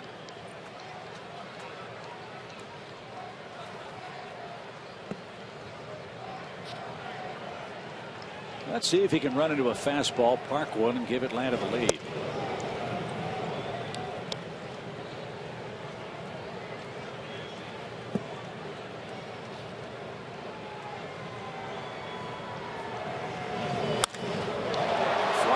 Left center. Hernandez on the run, still going, can't get it. That's going to bounce off the fence. Hayward around second, on his way to third, and he'll slide in with a 1-out triple.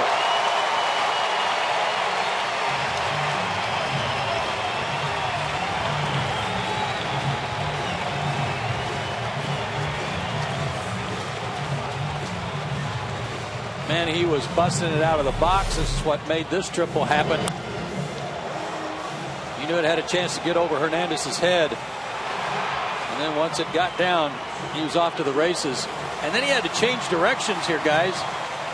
I don't know if Velasquez was kind of in his path to try to go to the outside part of third, but right there, it's almost like a horse changing leads. He had to go to his left a little bit. And you hate seeing guys do that. A lot of times guys get hurt when they have to do that. Chipper jumps on the first pitch and drives it to deep right. Dobbs gives ground, and Chipper Jones will chase home Jason Hayward with a go-ahead run. It's 2-1 Atlanta.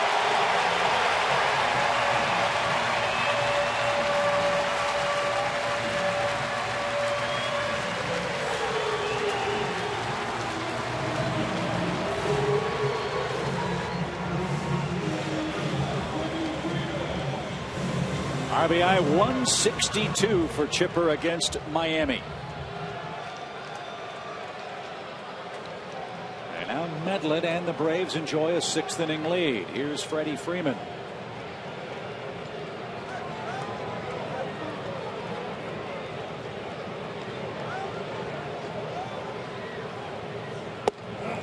Tom, remember back in the 4th inning when he doubled up on some changeups to McCann, and then an off-speed, looked like an off-speed breaking ball, struck him out.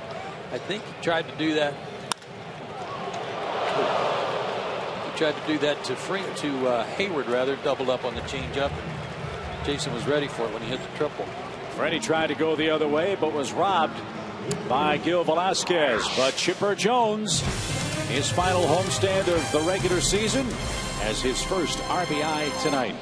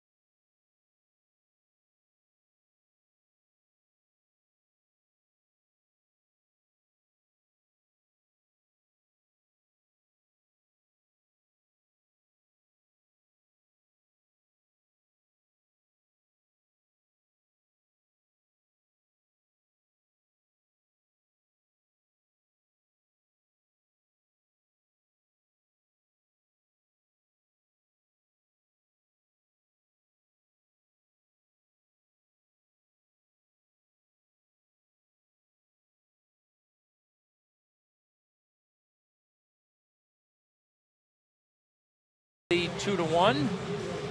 Chris Medlin having another outstanding night on the mound. He's had the strikeout ball working again tonight. He's used the fastball up in the zone, change up out of the zone. He's mixed in the ground ball double play when he needed it at pitching to contact, as Joe talked about. And then the breaking ball strikeout for good measure. So 6 innings of 3-hit, 1-run ball with 6 strikeouts. He's on his game again tonight. Now that Chris has the lead, fellas, he can start chasing some history, not just a win tonight. 72 pitches over 6 innings of 1-run baseball. The walks. And quickly 0-2 to Jose Reyes. And I slided him a strikeout. He's got 7, not 6.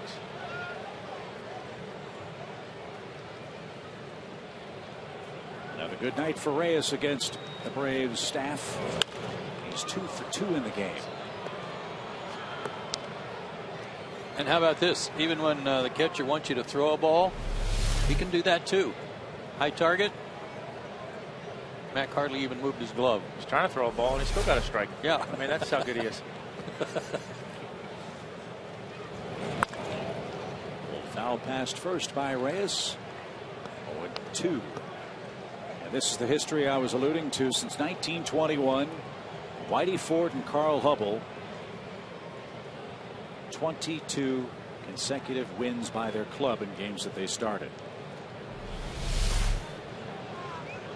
Medlin could tie them tonight. Well, about 3 starts ago, somebody brought that up to him and mentioned Whitey Ford, and he just kind of he kind of blew it off. It was kind of like, psh, really? I mean, come on, don't even go there. Making comparisons to Whitey Ford, and yet he's that close. That's in the dirt for Reyes. 1 ball, 2 strikes. I think it's so hard for players when they're going through something like this to not look at the short-term body of work. And when you're forced to look outside of that and you start talking about the great players in the game, you can't put yourself in that category. Reyes is down on strikes. That's a big out in this inning. Take away a lot of problems by keeping him off the base paths. Change up and a Butte.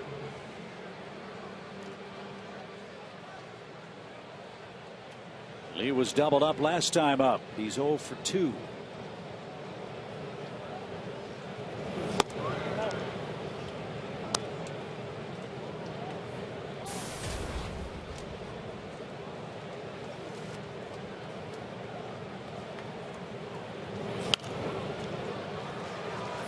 Back and out of play. It's an even count. Washington's made a game of it against the Phillies. Bottom of the 5th inning now. Cole Hamels and the Phillies lead 5-3 at Citizens Bank Park. Braves 5 back at the start of tonight's play. And another chance for Simmons. Plenty of time with Lee running, 2 outs. Greg Dobbs the batter with the bases clear in the 7th. And all season long, Braves baseball on Sports South is being presented by Academy Sports and Outdoors. The right stuff, the low price every day.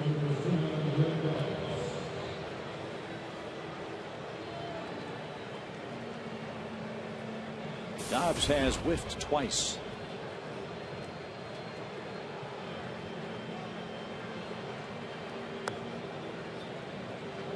That's saying something. Greg's done real good work away from Marlins Park since late June.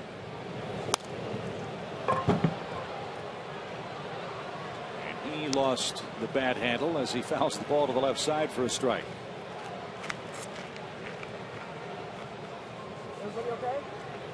I guess that's the other challenge for the Marlins too, is figuring out what kind of offensive team they need to put together in their home park and frankly keep their hitters sane. Yeah, they're either going to have to go to more speed or move the fences in, I guess. Well, they're not going to move the fences in. They said that when we were down in Miami. Well, people can change their minds. But to put in perspective, the Marlins have hit 50 home runs as a team. Well, you know, besides Chipper, somebody else has hit. There's only one other person that's hit 200 in Atlanta. So, good point. Figure out who that is.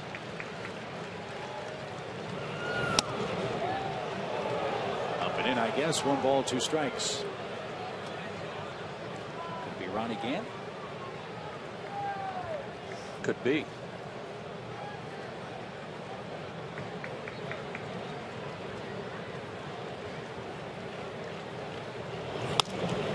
Looped over third and no chance for Chipper. Dobbs, a big turnaround first, slams on the brakes. And Simmons thought about a throwback to first, but Freeman not close to the bag. Not a good idea to think about trying to go for 2 in the left field. There's also a third baseman.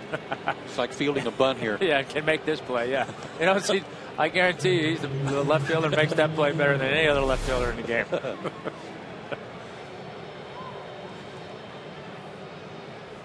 So Chris back to the stretch for the first time since the 4th inning, and Donovan Solano's the batter. He's homered and struck out. 0-1. He missed it. Here's his home run. Paul really looked in. He just got his hands inside, got the barrel to it. It was on the inner third, maybe even the inside corner. He just, like you said, he pulled his hands in nice. Got the silent treatment. And that's real tough to do in that Marlins dugout. Yes, it is.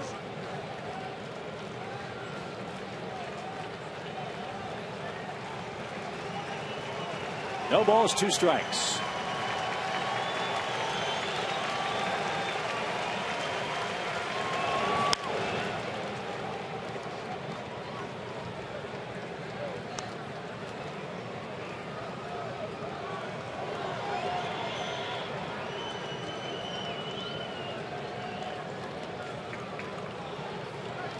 Pitch choice here, Mr. Glavine.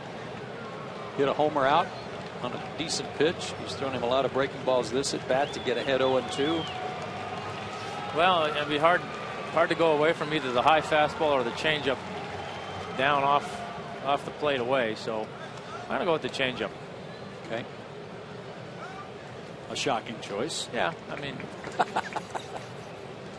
like I said, when in doubt, throw a changeup. Yeah. Especially when it's a really good one. High fly ball, right center field. Reed Johnson, Jason Hayward can't get it. It's a home run. A 2-run homer for Donovan Solano turns the game around for the Marlins. His first 2 big league homers and the first multi-run inning game for Chris Medlin in forever. Well, try to go with the fastball away, and now that's a mistake. The first home run, yeah, it was a mistake in that it was a home run, but it was actually a pitch in off the plate almost. That pitch ended up right down the middle and certainly not where Med wanted to be. So 2 runs in this 7th inning. So trying to go fastball away, and it leaked. And in Miami, that's maybe an out. Yeah, Babe Solano.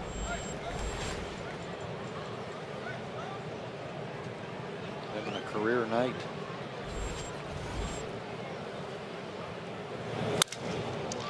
To second. Handcuffed Uggla for a moment, but Dan stays with it and retires the side. Donovan Solano, I believe it was an 0-2 pitch. Rifles one into the seats in right center field. His second big league homer, his second homer of the night. And the Marlins trying to spoil an Atlanta party tonight. They lead 3-2 at the stretch.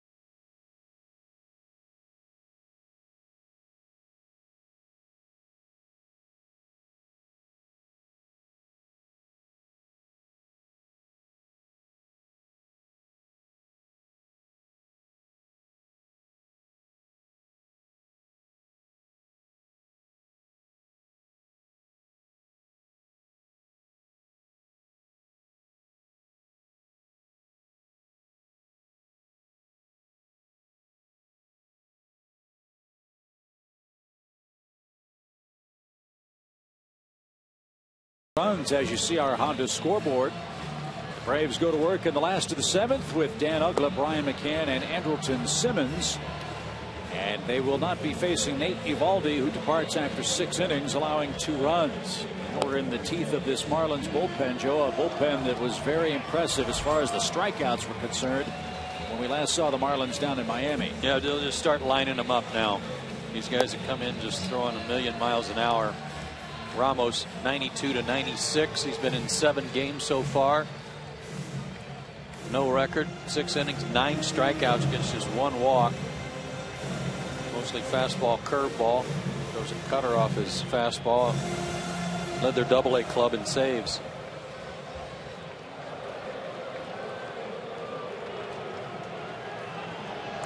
Three runs, 5 hits for the Marlins. 2 runs, 4 hits for the Braves. Ogla has one of those RBI hits. It came in the second inning. He brought home Chipper Jones. And walked his last time and had a good cut. Strike 1.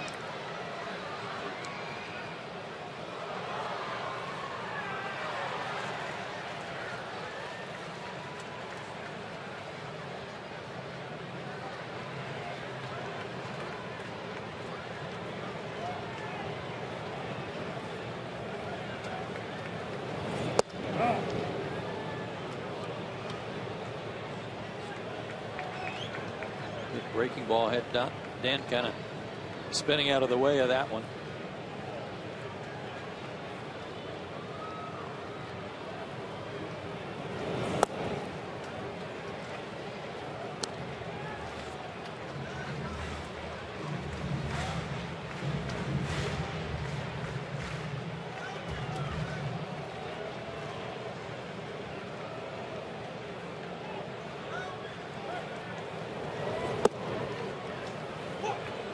Dan is caught looking. 1 away in the 7th inning. And back to our trivia. We showed you on our AT&T Ubers trivia question. Chipper's one of 2 players all time to hit 200 or more homers in Atlanta. Who's the other player? I'm going to go with Hank. Hank, Murph. They seem like the obvious choices. I'm going to go Bob Horner. Wow, that's a good one. I'm going to go with Ron Gant for my answer. And see, should have gone with my gut. Just seemed too obvious. It's not Gretchen's MO. Murph is going to be very upset. I mentioned him. You did. You mentioned Dale Murphy, who was the answer with 205 Atlanta homers. Hank hit 190. Andrew was in there, so was Horner. Chipper and Murph. That's fitting. 2 of them are in that category. 9 o'clock in Atlanta. The Marlins trying to spoil the fun tonight. Atlanta's magic number for a playoff spot is 1. They led by 1 until Donovan Solano ripped an 0-2 pitch into the seats in right center in the top of the 7th inning.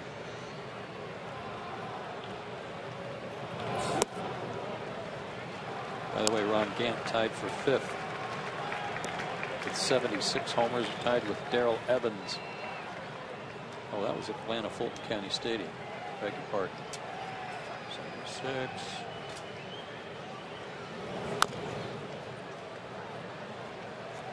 By the way, we want to congratulate our colleague Ron Gant. He's got a new gig. Ronnie will be one of the morning co-hosts on Fox 5 here in Atlanta. Good Day Atlanta, the morning show. Congratulations. Gotta get to bed early. That is an early call there. 3 balls, 2 strikes. And McCann walks and represents the tying run. So for those of you looking for a suitable gift for Ron, an alarm clock of 3 might be just what the doctor ordered.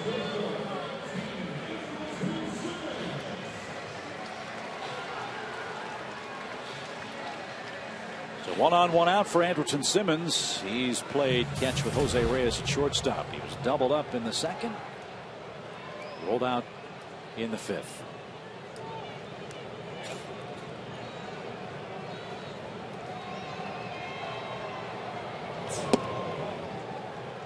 One ball, no strikes. Let's see if Ramos pitches himself into trouble. He'd only walked 1 prior to this outing. Got a little bit all over the place here after some good pitches to Dan Uggla.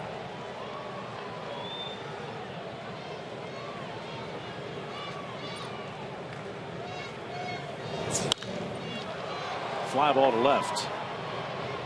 Peterson will track this one down. And 2 are out. That will end the night for Chris Medlin. Freddie Gonzalez goes to his bench and calls on Lyle Overbay with McCann at first and 2 outs.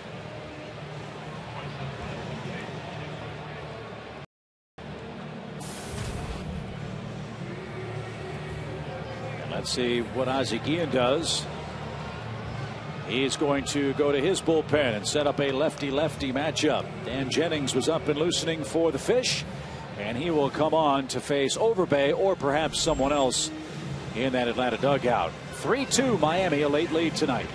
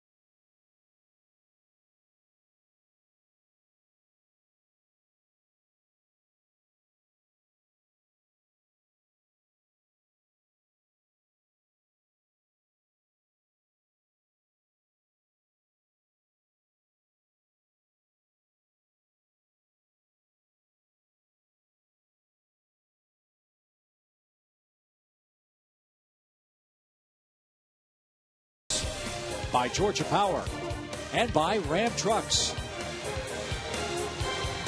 1 on 2 outs for the Braves in the 7th inning. The Marlins lead by a 3-2 score. And after Miami leaves town, we've got the Mets coming in this weekend. It's a big series, and it's presented by Gas South. Standing room only for Friday night. A few tickets left for Saturday, and standing room as well on Sunday, the final home game of the regular season for the Braves. Get your tickets now by calling 800-745-3000. Dan Jennings is on in relief. Jeff Baker pinch hits for Overbay. And Jose Constanza pinch runs for Brian McCann. 4th stint with the big league club for Jennings. We saw in his 15 innings 9 walks versus 5 strikeouts.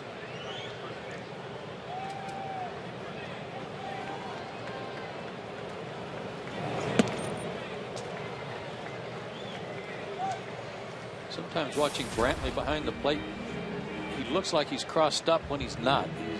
That breaking ball looked like he kind of stabbed at it like he thought a fastball was coming, but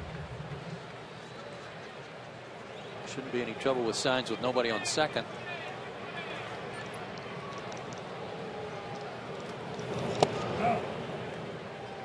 That's in for a called strike.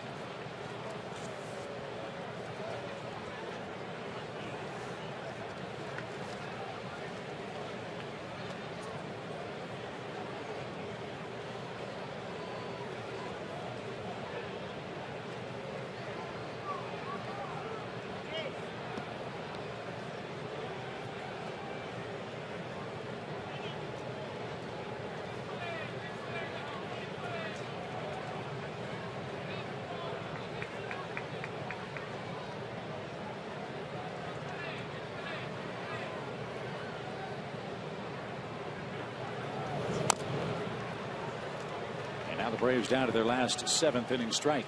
Jeff Baker's an interesting player for the Braves, looking forward to postseason, in that he provides Freddie Gonzalez a right-hand bat off the bench, can do some things kind of like Matt Diaz. He can not only play on the infield, but he can play left field, and he's done so far. He's done a good job of he put the barrel of the bat on the ball. He's hit a lot of hard shots right at people. Had an RBI hit against the Fish down there. this time of year, too, as you think about postseason play, he has played in the postseason before. That was with Colorado.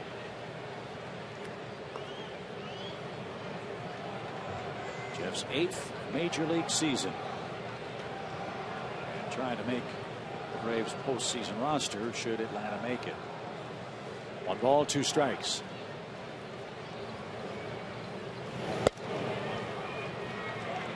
I would think they would be in a position where they'd be probably more inclined to take an extra outfielder, I would think, because they're probably going to have to keep Martin in the mix at shortstop in case something goes wrong there. Yeah. Now with Janish's injury, so it might be something they're looking at going into the postseason.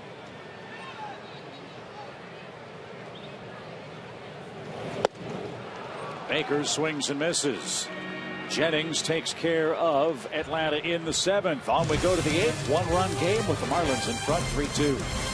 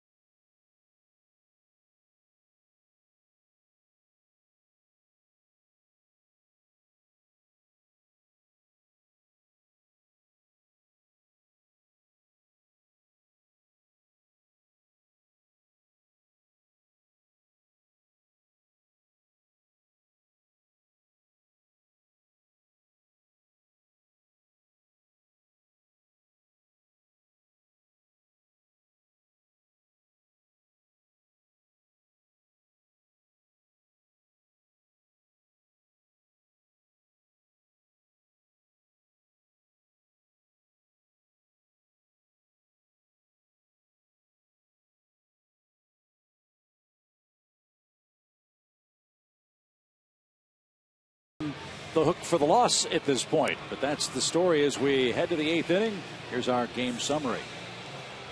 Donovan Solano, the story of the game for Miami. He's the only guy that's really done any damage. They have 5 hits and he's got 2 big ones.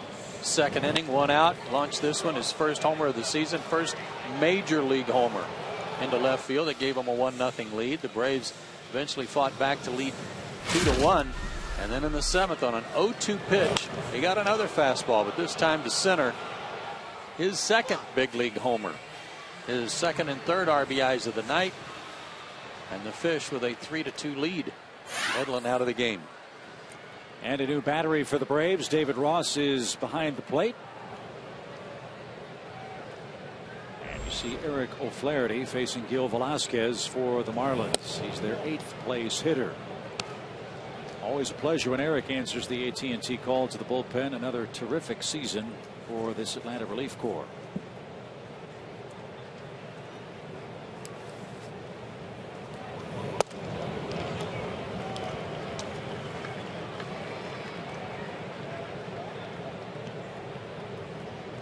Dating back to May 4th, that ERA is impressive, but dating back from May 4th to the present, his ERA is 0.78.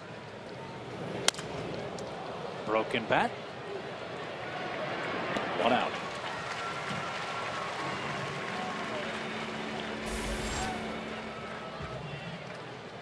As we said, the Marlins might be a little short-handed off the bench. Austin Kearns was battling a bad back up in their New York series, and he's going to grab a bat here with bases empty in the 8th inning tonight. He's suffering a bad back. Justin Ruggiano injured a shoulder in a diving attempt in a play in New York. Crashed into the wall. Missed a couple of games in New York, and he's out of the lineup tonight.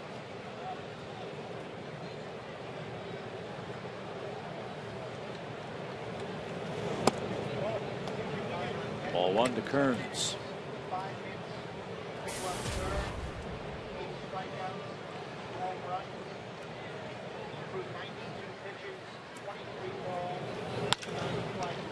Ugla had Kearns played perfectly.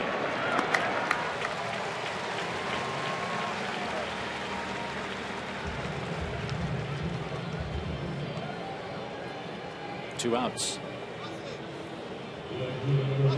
Online now at FoxSportsSouth.com. It's Q&A time with Chipper Jones. Log on to hear the third baseman open up about his career and his final season. Find this interview and more about Chipper on FoxSportsSouth.com.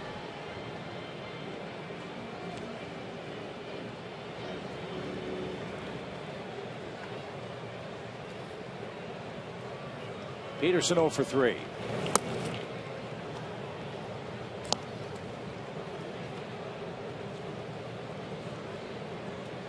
And 0 for his last 19.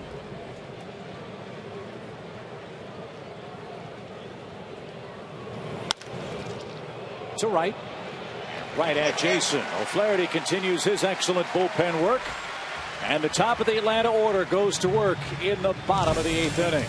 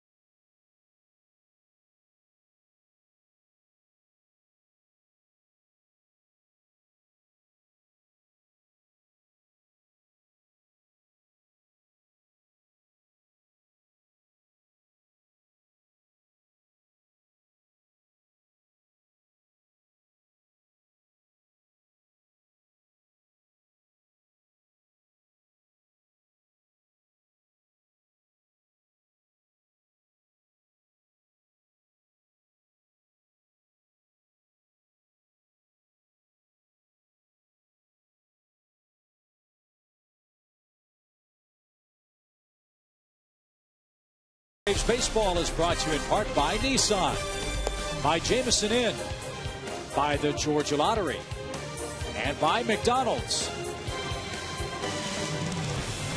It's a 3-2 ball game. Miami's in front with the top of the order coming up for the Braves, whose magic number at the start of play tonight for a playoff berth stood at 1. All Atlanta has to do is win this game, and they don't have to worry about the rest of the National League scoreboard, although the Braves still feel they've got a chance to chase down the Nationals guys.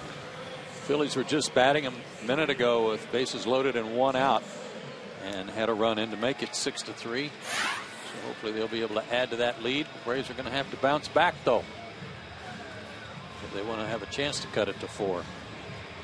Yeah, you always want to keep your eye on that top spot. While it might seem unlikely, they certainly still mathematically have a chance, and that's how they're going to play it until they no longer do, if that day comes.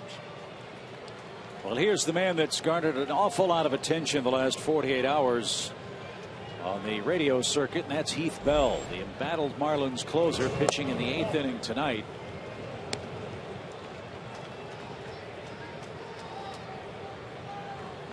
During a Monday radio interview in Miami, Bell said the Marlins need a manager, quote, that everybody respects and looks up to. He sang a different tune on Tuesday, and he said he was never criticizing Ozzie Guillen about his managerial style. Bell thought that Ozzie Guillen didn't tell him the whole story when he was yanked out of the closer role. And early in the year, Bell was frankly awful.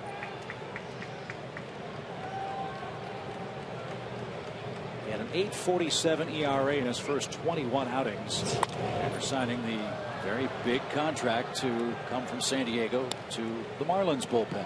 And I don't know if him talking about the lack of communication was over the fact that he's not the closer again. He was pulled from that role. He has pitched better. His 3.12 ERA since the All-Star break's pretty good. But they've used other guys. Steve Cishek is the guy that's been in that role recently. And give Bell credit. Earlier today, he did say he shouldn't have made the comments that he did. And he took responsibility for that, which certainly is respectable. But it does sum up the way the year's gone for Miami. A lot of he said stuff, and not much success.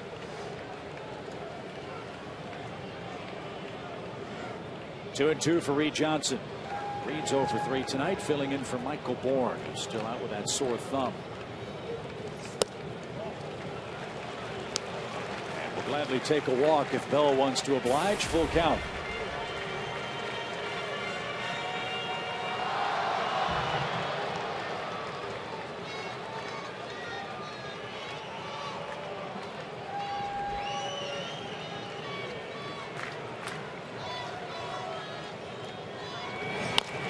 Slow roller hit toward Velasquez. Tough play. Gloves, guns, and got him by a quarter step. 1 out.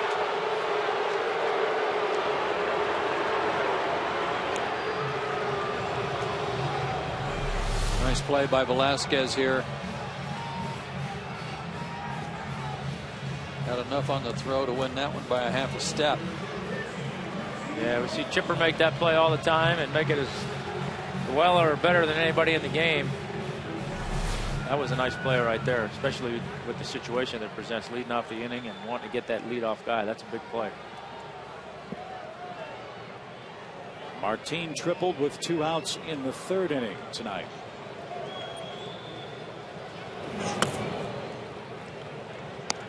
Marlins have left just 1 man on base. The Braves have stranded 4.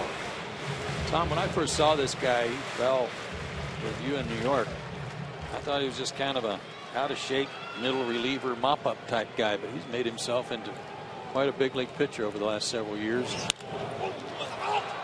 Fly ball tomahawk to left by Prado. 2 outs. Yeah, I mean, he's always been one of those guys, and I say this not disrespectingly, but he gives you that appearance. He looks like he's out of shape. He looks, doesn't have the greatest appearance out there, but he's always had decent stuff. And I just felt like in New York and that atmosphere with everything that was going on, that didn't fit his personality very well. And I know he and Rick Peterson clashed a little bit when they were there. So when he went out to San Diego, kind of got that fresh start that we talk about all the time in a much different environment. He thrived out there. So, a little bit of an off year this year down here with the Marlins. We'll see how he bounces back next year if he's still a part of this team.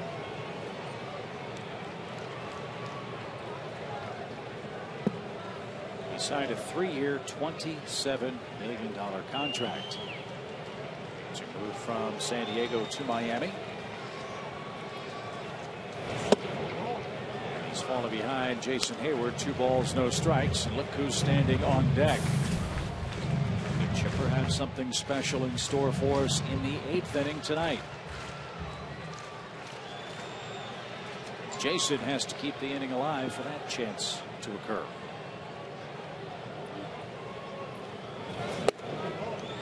He's 1 pitch away from doing that.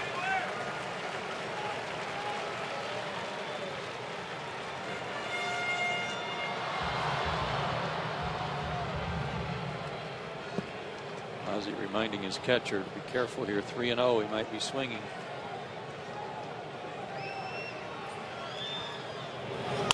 He was. And Reyes at short makes the play. Bell works a perfect 8th inning. We go to the 9th. Miami leads Medlin and the Braves 3-2.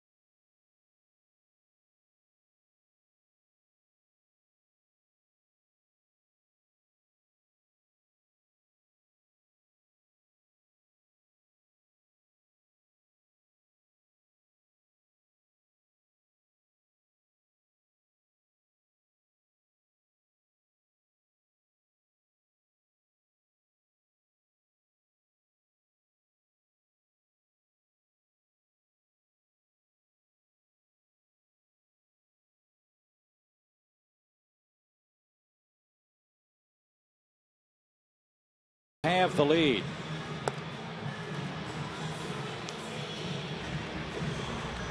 Game 2 of the series here tomorrow night. Here are our Chevron probable starters.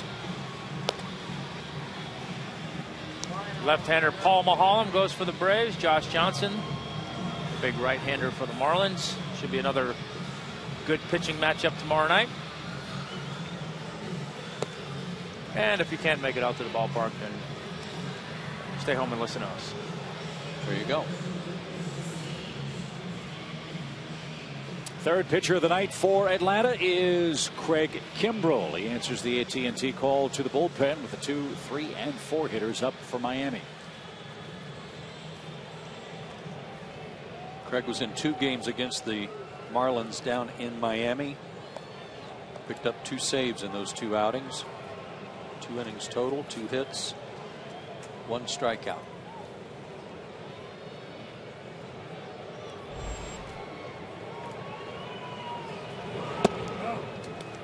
And a quick strike to Borges Hernandez.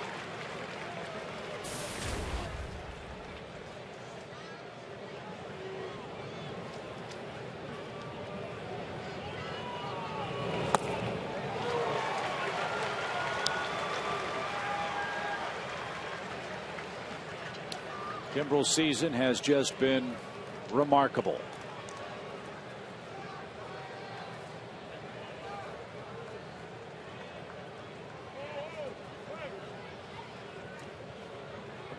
Look at what he's done in his last 20 appearances. 42 strikeouts. Almost looks like a misprint. And it's that kind of work, Tom, that some folks think will earn Craig Kimbrel serious consideration for the Cy Young Award this year in the National League. Well, he'll get serious consideration, no question about that. For a while there, I think he might have been the front runner. Adds to his strikeout total by punching out Hernandez, 1 out.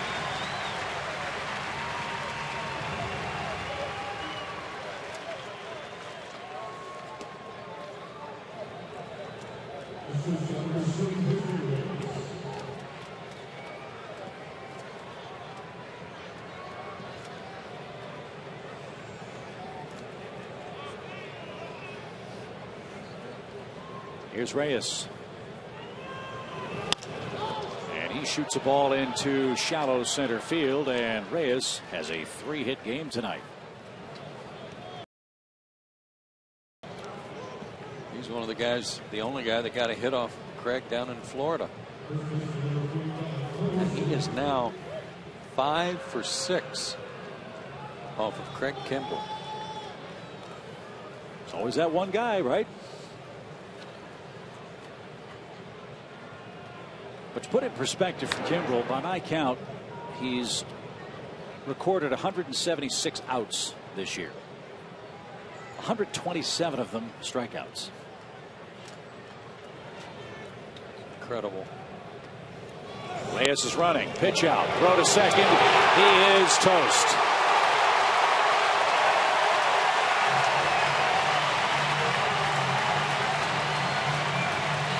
Two outs. Great call on the pitch out. Sometimes catchers get all excited when the pitch out is called and the runner actually goes and they don't put a good throw on. David Ross did. So Lee bats with the bases empty and 2 outs now. And a fly ball to right. Hayward has a little trouble with the auxiliary scoreboards. But Craig Kimbrel gets the Marlins out in the ninth. Stay tuned, folks. Chipper Jones leads things off. Last call for Atlanta, down a run.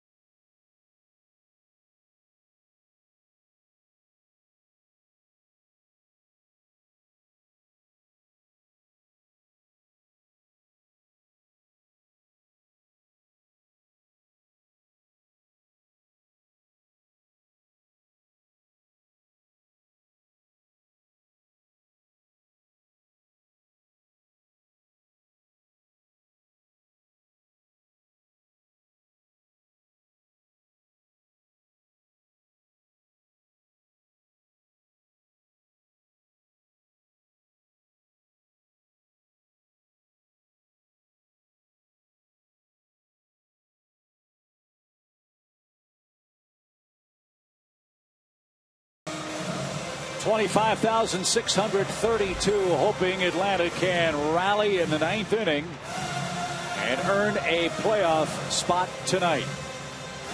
Our night began with a special tribute to Chipper Jones. Hope you enjoyed the great work by the Braves Live crew as they talked about Chipper's soon-to-be Hall of Fame career.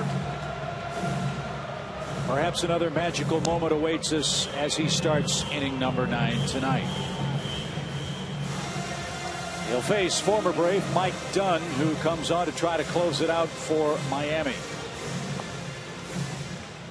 You see his numbers for the year, but he's the guy that came in and had a tough time against the Braves when they rallied in the start by Evaldi last week down there. Worked an inning and a third, gave up a run. Remember, Brian McCann hit a rocket off the deep left center field wall that tied the game.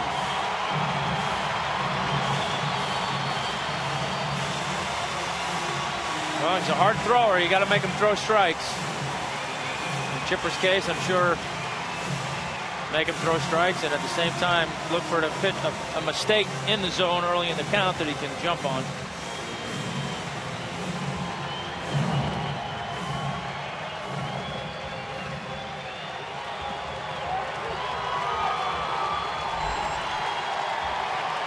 Velasquez guards the line at third as Chipper, batting right-handed, digs in the 9th. 1 ball, no strikes.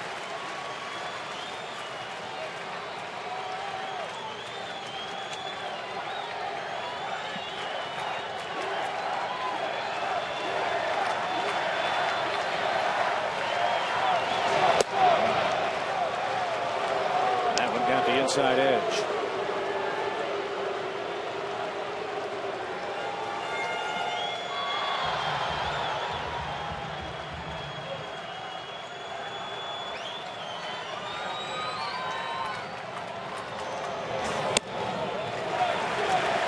Times where Mike Dunn, as you said, Tom, can be just as he was there on that pitch, all over the place, but he's really only walked 1 in his last 5 appearances, and that was an intentional walk.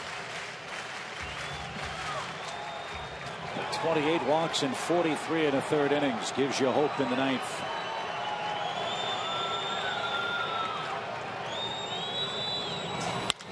Line drive right center field. That's going to split the gap. Chipper around first, digging for 2. Here's the throw. It's not going to be nearly in time.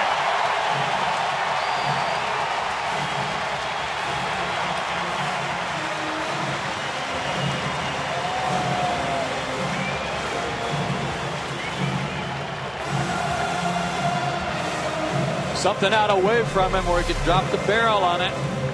Target was supposed to be inside, and it wasn't. The pitch wasn't delivered there. It was more middle to middle in, and the pitch Chipper likes. Like you said, dropped the head on it, drove it into right center field, and just good hustle, stretching that into a double. And Chipper can say to Robbie Alomar, move over. He ties Robbie Alomar with 2,724 hits and represents the tying run for Atlanta. Now Freddie Freeman hits. Big meeting on the mound. As you know, Freeman loves the first pitch.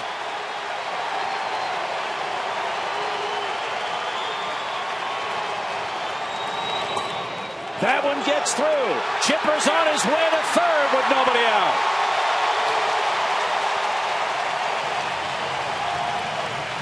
There's no way you can see that from second base as the runner as to how far this ball gets behind Brantley. So watch Freddie. Freddie's waving right away. Go, go, go. See Chipper frozen there for a second until Freddie started waving him. So it's there for the taking for the Braves if they can make some contact here.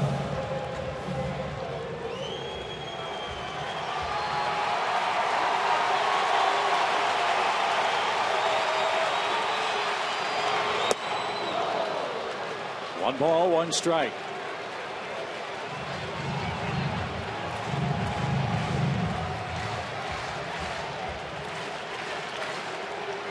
Chipper's 90 feet away.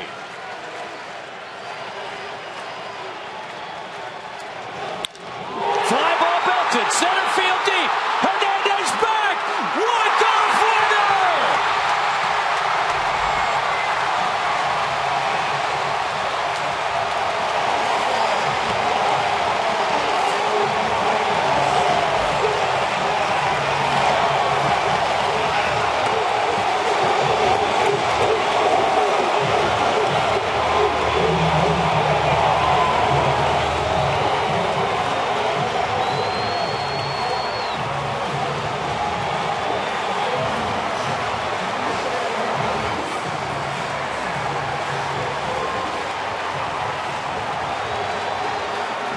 That's a clincher.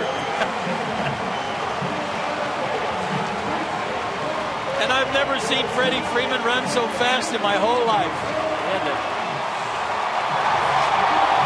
Tommy, have you seen him make a sprint like that before? No, I'm with the happiest, the dirtiest, and the fastest Freddie Freeman I've ever seen. What do you think your time was getting around the bases? It's got to be the fastest I've ever done that.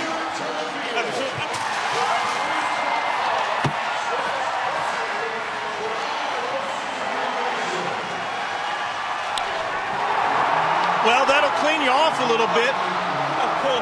That home run takes you to the postseason for the first time in your career. And a lot of guys in your clubhouse and dugout that have never been there. What does that feel like? This is unbelievable. Couldn't even dream for anything like this. I don't even know what to say. I'm lost for words. That was probably the coolest thing ever in my life. You went against your scouting report. We all know that you're a first pitch swinger, yet you let the first one go by in the dirt. Then you're the guy that waves Chipper to third on another one past the catcher.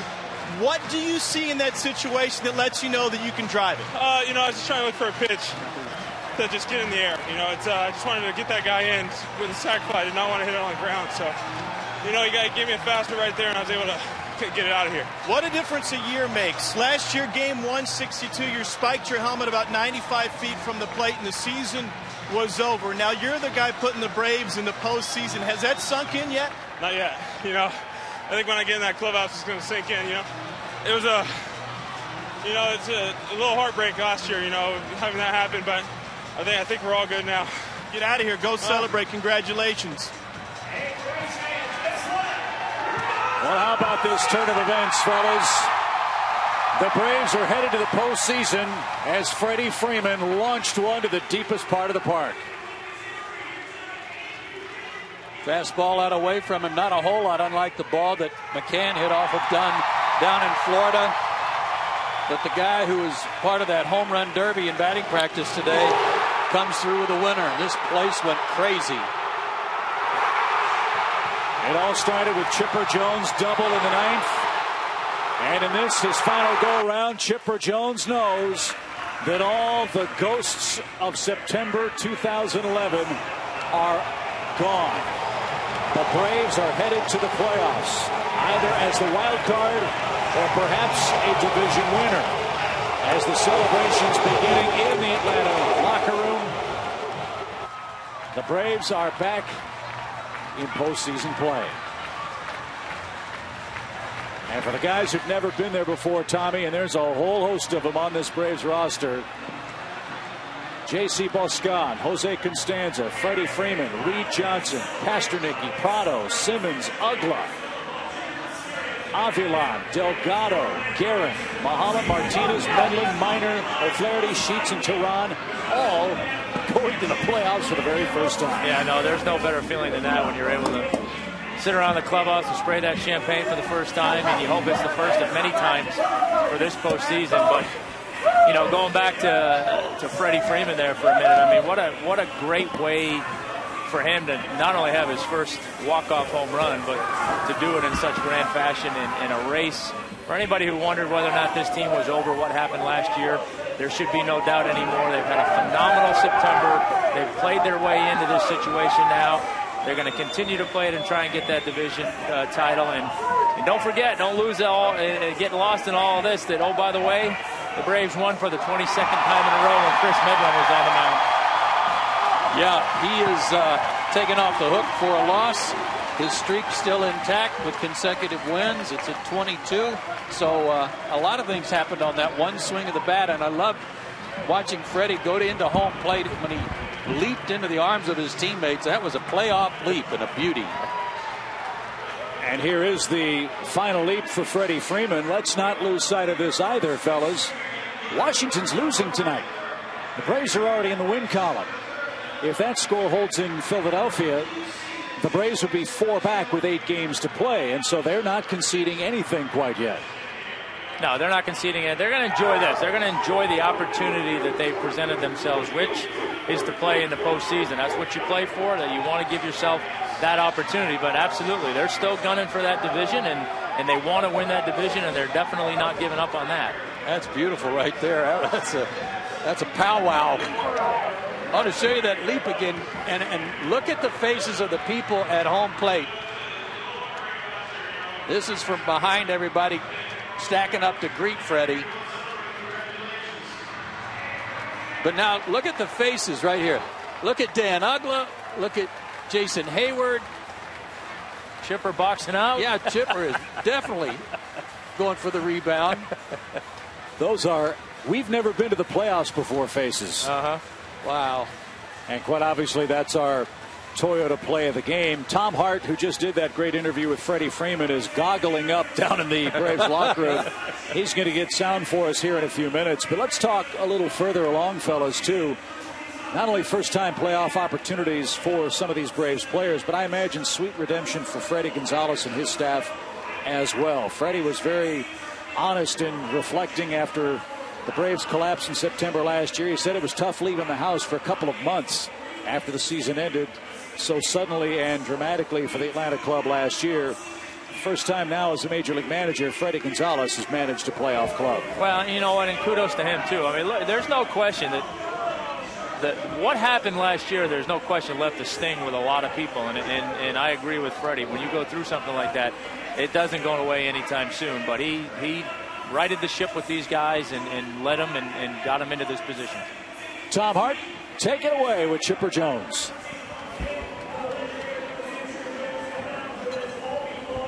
It's Tom's first playoff appearance, too. He's got to get the right microphone. He's got the wrong equipment down there. And he didn't have his goggles on. Well, I'm sure that some of that moisture had something to do with the mic he had. Pretty good chance. Now we got him. Tom, go ahead. All right. I hate to break up the celebration, Chipper. It's been a while for you in the postseason, but let's forget about that right now. Walk me through that 9th inning. I don't know how to. It was all just a blur, you know. I mean, Mike Dunn came in and, you know, came right at me, and I was just trying to stay up the middle and the other way, and got a fastball. I was trying to hit out of the park, and I fisted it into right center, and you know, moved to third on the wild pitch, and man, Freddie Freeman, he'll never get a bigger hit than that one to send us to the postseason. You said earlier this season that Freddie Freeman was a guy who could hit third and take your spot for the rest of his career. What can a hit like that do to a guy's morale and boost? You know all about big postseason hits. Well, a hit like that does wonders for a kid's confidence. We all know he can play and be productive, but a hit like that could very well, you know, propel him to stardom. I hate to say that you knew this moment was coming because of what happened last year, but your team put itself in a position to kind of be locked into the postseason. Has there been doubt? Was there been doubt? And what did tonight do? No, there was never any doubt. I mean, we knew that last year was somewhat of a fluke. You know, we got caught, you know, not really knowing what to expect by a lot of these guys, and they took the attitude last year to try and hang on. This year we took the bull by the horns, and we were like, you know, we were shooting for the stars. We're still shooting for the division until they close us out, and we'll let the wild card be a byproduct of finishing second, coming up short, but we still got life. Of all the drama in tonight and that's waiting in the postseason, how in the world do you miss home plate? That's a good question. I was in between sliding and standing up. Nobody was telling me anything, and I thought I might have got a toe on it, but I wasn't willing to walk off to the dugout, so I figured I better go back and touch home plate. Can you talk about your feelings at this moment and what tonight means to you your career, your decision to call it a career after this, yet still come through and get this team to the postseason? Well, it makes it all worth it. You know, I'm happier for these guys. That's cool. I'm happier for these guys because they worked hard. Y'all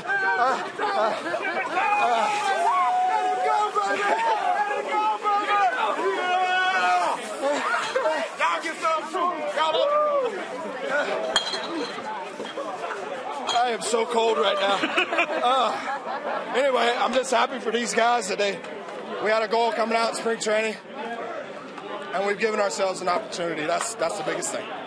Congratulations. Thank you.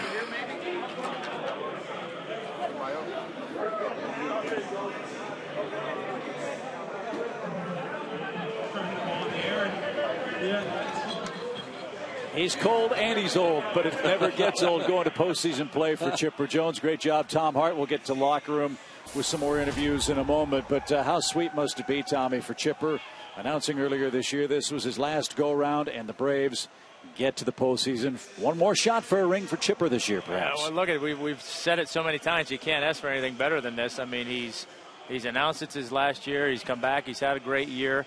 I know part of the reason why he wanted to come back is not only because he thought he could still play, but there's a lot of unfinished business from last year, and there's no way he wanted to go out that way. So, you know, great for him that he's able to come back, have the productive year that he has. Great for the team that they're able to come back, erase what happened last year. Like I said, have a very strong September up to this point in time. And like Chipper said, they've played their way into this thing. They're not backing their way in. They're playing their way in, and they're playing good baseball and should be in a good place. Chipper Jones and the Braves continue to celebrate down in the Atlanta locker room. Tom Hart standing by with Michael Bourne. All right, thanks with Braves All-Star Michael Bourne. You've been to the postseason just once before, early in your career with the Phillies.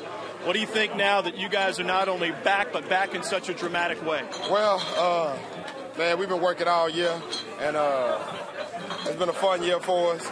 We had a disappointing end last year, but you know, we came to spring training ready to play, man.